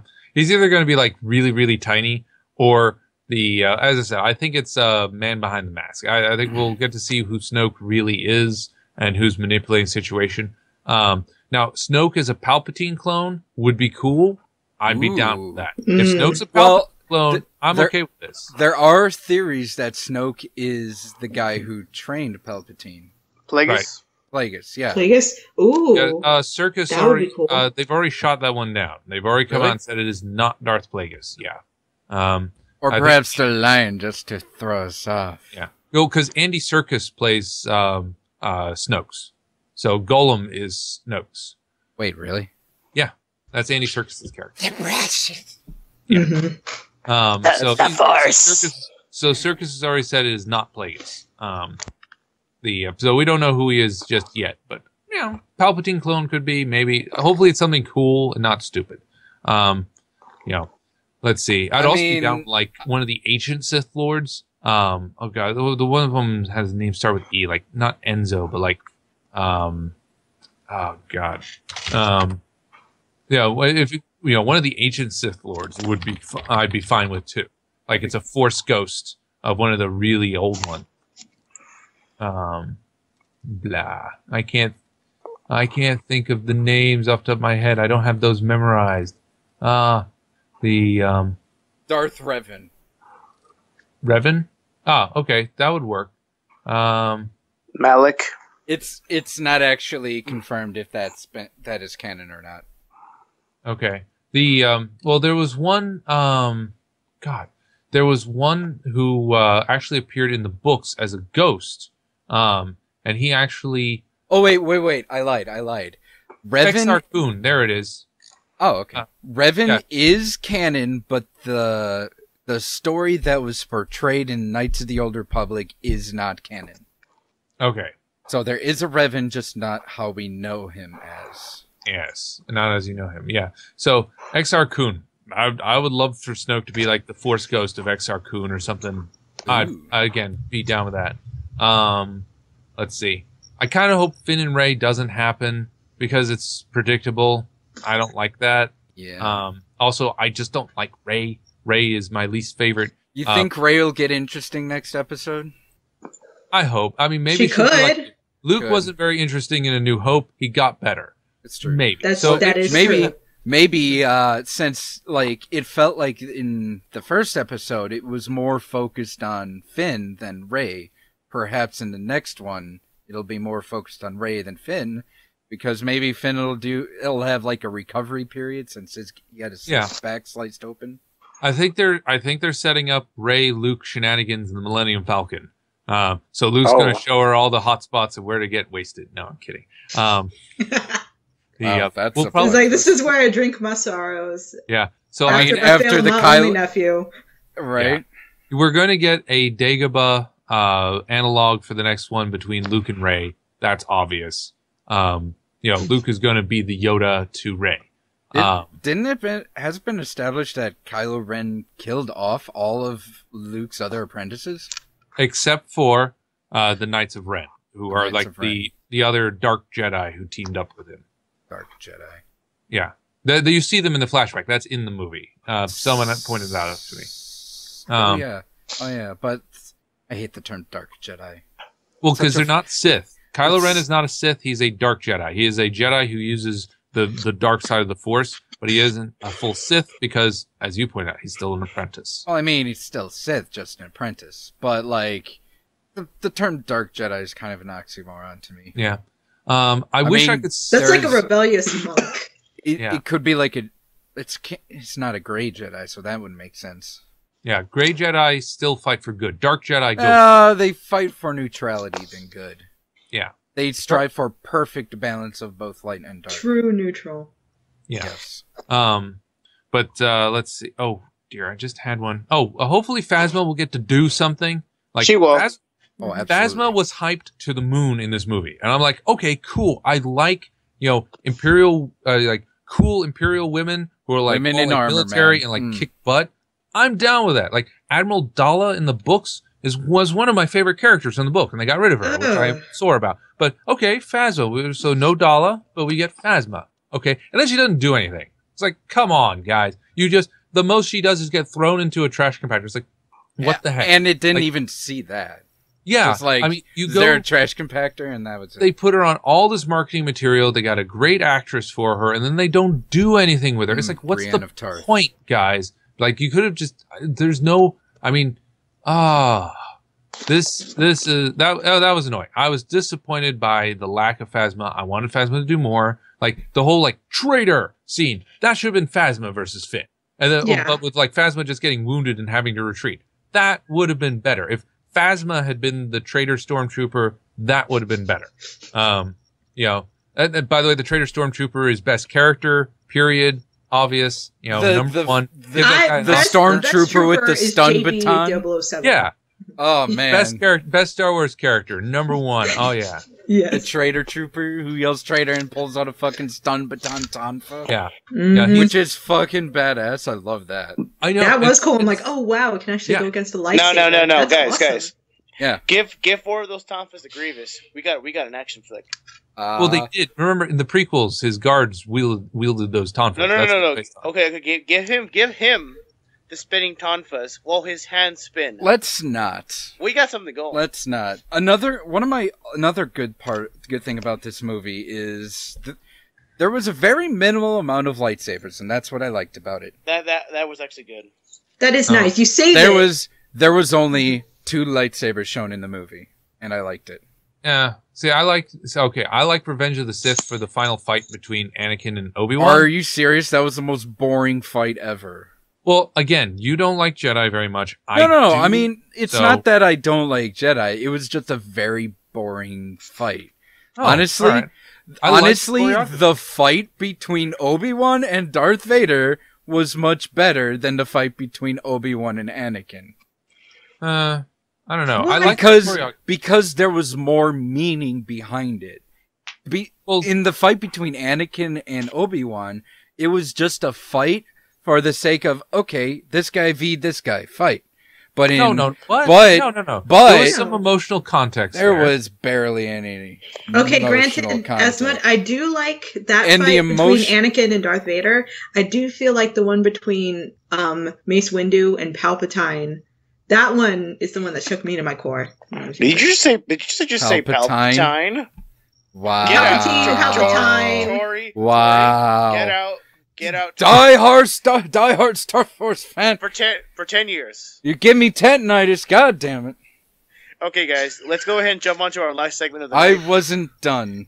Well, we're running out of time. Okay. hold Hold on. I just want to throw this out. I So keep getting we've interrupted. all agreed that God BB-8 fucking damn it. So BB-8 is Frisk. We've all agreed that. Stop. I swear to Christ, I will burn your books. What? BB-8 is Frisk. I think that works. I mean, he's I will burn your books. So So BB-8 can save. I swear to BB-8 Christ, had the I save will burn it. file. So I don't get to finish what I was saying earlier. Okay. Ryan. No, it's too late. We're already skip count. Ryan. Okay, that's fine. Ryan. Go ahead and finish it off, but in Yes, 50 words, sorry. 50 words or less. No, I'm good. I love you. I'll give you a little kiss. Oh. Give me a little kiss on the cheek. Sorry, I just wanted to get that out there before we moved on. Well, I mean, like, you could have said that after. I Sorry. lost my train of thought super hard. Thanks, Tori, Sorry. for constantly fucking interrupting me this whole fucking episode. God fucking damn it with your mispronunciation and your misquoting. Sick of your shit. You're fired. Editing you out this whole fucking episode. Ryan, I second this motion. Let's start looking at applications. How's that one guy? Slurter. Slurter. He's doing good. We could definitely bring him on, or we could bring Kainem. Whoever. That's a nice choice. Would Or we have- would they applicants, interrupt me during thing that I was saying? I mean, they might, Oh, but well. but at least they won't say Palpatine. Oh, So I think- okay, that's a bonus. That's a bonus. I think all of our applicants, though, have asked us how much we're going to pay them, though, to join. I think that might be a dispo. Hey, I didn't get paid to join. I get paid to edit. I'm getting paid in love. We love you, Professor. Yes. I don't love. We pay you in the utmost. By love, I respect. mean levels of violence. Oh, okay. So push the button. Let's do this shit really quick, because holy crap. How long has this episode been? Just out of Long curiosity. story short, the final fight scene in Revenge of the Sith was boring because it was more visual than it was emotional. It had less meaning than the visuals. I don't know. If it took some of the effort they put into visuals and put it behind the meaning of the fight, then it would have been better. Okay, that one I can agree on. But I will say, like, after watching Attack of the Clones, the cartoon, and the third movie, you do get a sense that they really were close friends. And so seeing them fight does have here's the falling out. So you have that. And I like the Palpatine Yoda fight. That was in fun. episode 2. It was more said than shown that they were close friends. True. Yeah, like in the beginning, they were like, "Hey, remember this? Remember this? How about this?" And then the next scene afterwards, he's like, "Why do I have to listen to you? It's not like you're my master or anything." Yeah. Well, I think the Clone Wars cartoon does a very good job, though, of establishing their friendship. I keep hearing good things about it. I just need to get around to watching it. It's on Netflix. I guess it's just really I'm good. incredibly cynical because I like the miniseries a lot. Like, I super like the miniseries. Oh, everyone does. I mean, I think most people do. Yeah. I mean, it's Genndy Tartakovsky. Also, The guy who did Samurai Jack did it, so it's awesome. Yeah. Also, there's this video on YouTube that shown that if you take the lightsaber swings and actually like track out where it's gonna swing, 95% of the swings that they take will actually miss the body. Like 5% of the swings will actually hit the body. That it like the rest of it is just meant to hit the other lightsaber. Well, that's the Force. They were using the Force to deflect the blows. No. I'm making that up. I made that up. Anyway. Midichlorian. Okay. Who's got push the button ready? Say, I guys, got push the button. I got a button question. Let me do this one first for The everyone. button question. The button. Would you receive $2 million, but you have to smell socks of your dad for the rest of your life? Okay. I'd push the button because joke's on you. My dad doesn't wear socks. So you just have to upright smell his feet. Or you have to smell his shoes. It's his socks. No. You'd still have to smell his socks, like whether or not he wears them. Like, well, I mean, they smell clean. Okay. I mean, I don't. So I don't John really would lose. press the button. Tori? I don't lose. I'll press the button. I'll suffer through it. Ugh. No, okay, no, my dad doesn't have the foot smelling problem. My mother does, and she gave it to my sister. Yeah. I'd push the button too. My dad had pretty clean feet. His socks never really stank or anything. Ryan, I like how we just know these things. It's like, no, my dad's socks are I don't know, cleaner than $2 million, yours. like, yeah, if I would have my dad's sock smell, like, lingering around me for the rest of my life, I could probably deal with it for $2 million. Yeah. I would just get one of them oil melty things that you turn on the light and it melts the oil above it. And yeah. they're like Candles Plus. I love those things. Yeah. Well, I mean, we all as kids played around our parents' feet. That's why we know what this smells like. Because I just had a really bad thought. What if it wasn't a sock your dad wore on his foot, but he wore on his... It doesn't say his feet. That's very clever. It doesn't say his feet. It just says your dad's socks. Well, you know, you already said yes, so no takes his backsies. Next question. We all said yes. We all said yes, so too late.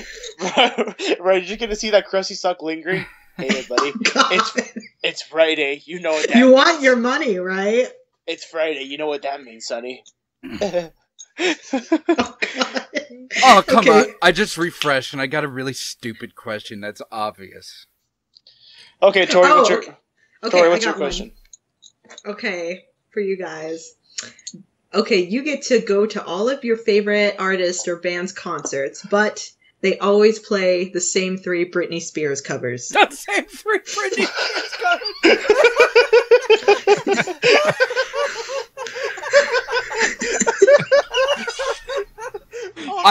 I want to hear Metallica play, what the fuck's that one? I did it again. Hit me, baby, one more time. Hit me, that's it. Oh, that'd be good. What about I want to hear Metallica play Hit Me, Baby, one more time. What's that one? Typo Negative did a cover of that song, which is actually really amazing. But is it your favorite band? That's the thing. Yeah, no, but I'm just saying the Creedence Clearwater Revival doing Britney Spears would be really flippin' weird. That would be weird. Not gonna lie, that'd be weird. I'd love to hear Daft Punk play Oops, I Did It Again. That would. Yeah, okay, so we established two of the songs. What's the third song? Hold on. I'm trying to think. What Womanizer? Toxic. Toxic. I like Toxic more than Womanizer. No, it should be one of the really, really stupid slutty ones. I'm a slave for you. No, let's just do with like her better songs. Oh, alright? why don't we just do our favorite three? I mean, it doesn't have to be. It doesn't have to be subjective to what all of us like. It just has to be. I think it does. It says they always played the same 3 Britney Spears.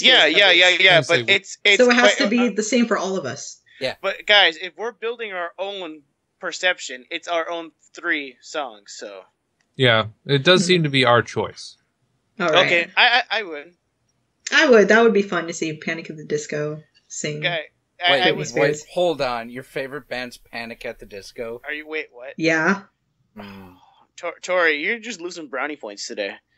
I don't care. I'm not here for you. Oh, I mean, you kind of are, but okay. Ryan, do you have a question? you know what? This is too soon. I'm not asking this one. Tori, you got a question? I've got one Okay. loaded. No. Okay, Professor, what's your question? All right. You will be remembered as a hero and a legendary sword master, but you will die a slow, painful, but heroic death. Fuck that shit. I would do it. Tori, 'Cause you're I gonna want- die.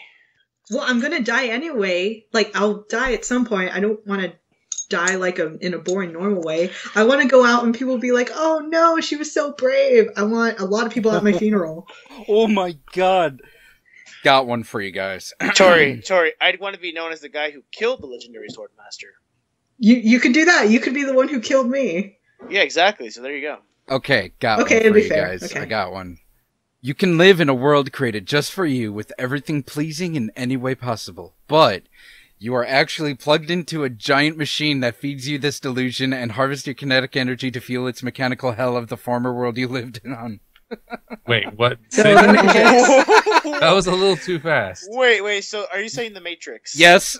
Yeah, we're basically the Matrix. Would you be in the Matrix, but the Matrix Yes. is the perfect world for you? Yes. I. You know what? Robots are taking over already, so fuck it. Or yeah, I would. Yeah, same here. Might as well. Yeah. Okay. Professor? Yes. Oh, so it's a yes. Wait, sorry. Sit. You want me to I- repeat the question for you? Wait, is it, do I agree to get plugged into the Matrix? You can live in a world created just for you with everything pleasing in any way possible, but you're actually plugged into a giant machine that feeds you this disillusion or delusion and harvests your kinetic energy to fuel its mechanical hell of the former world you lived on. Yeah, I'm going to go with a no. I don't like fake stuff like that.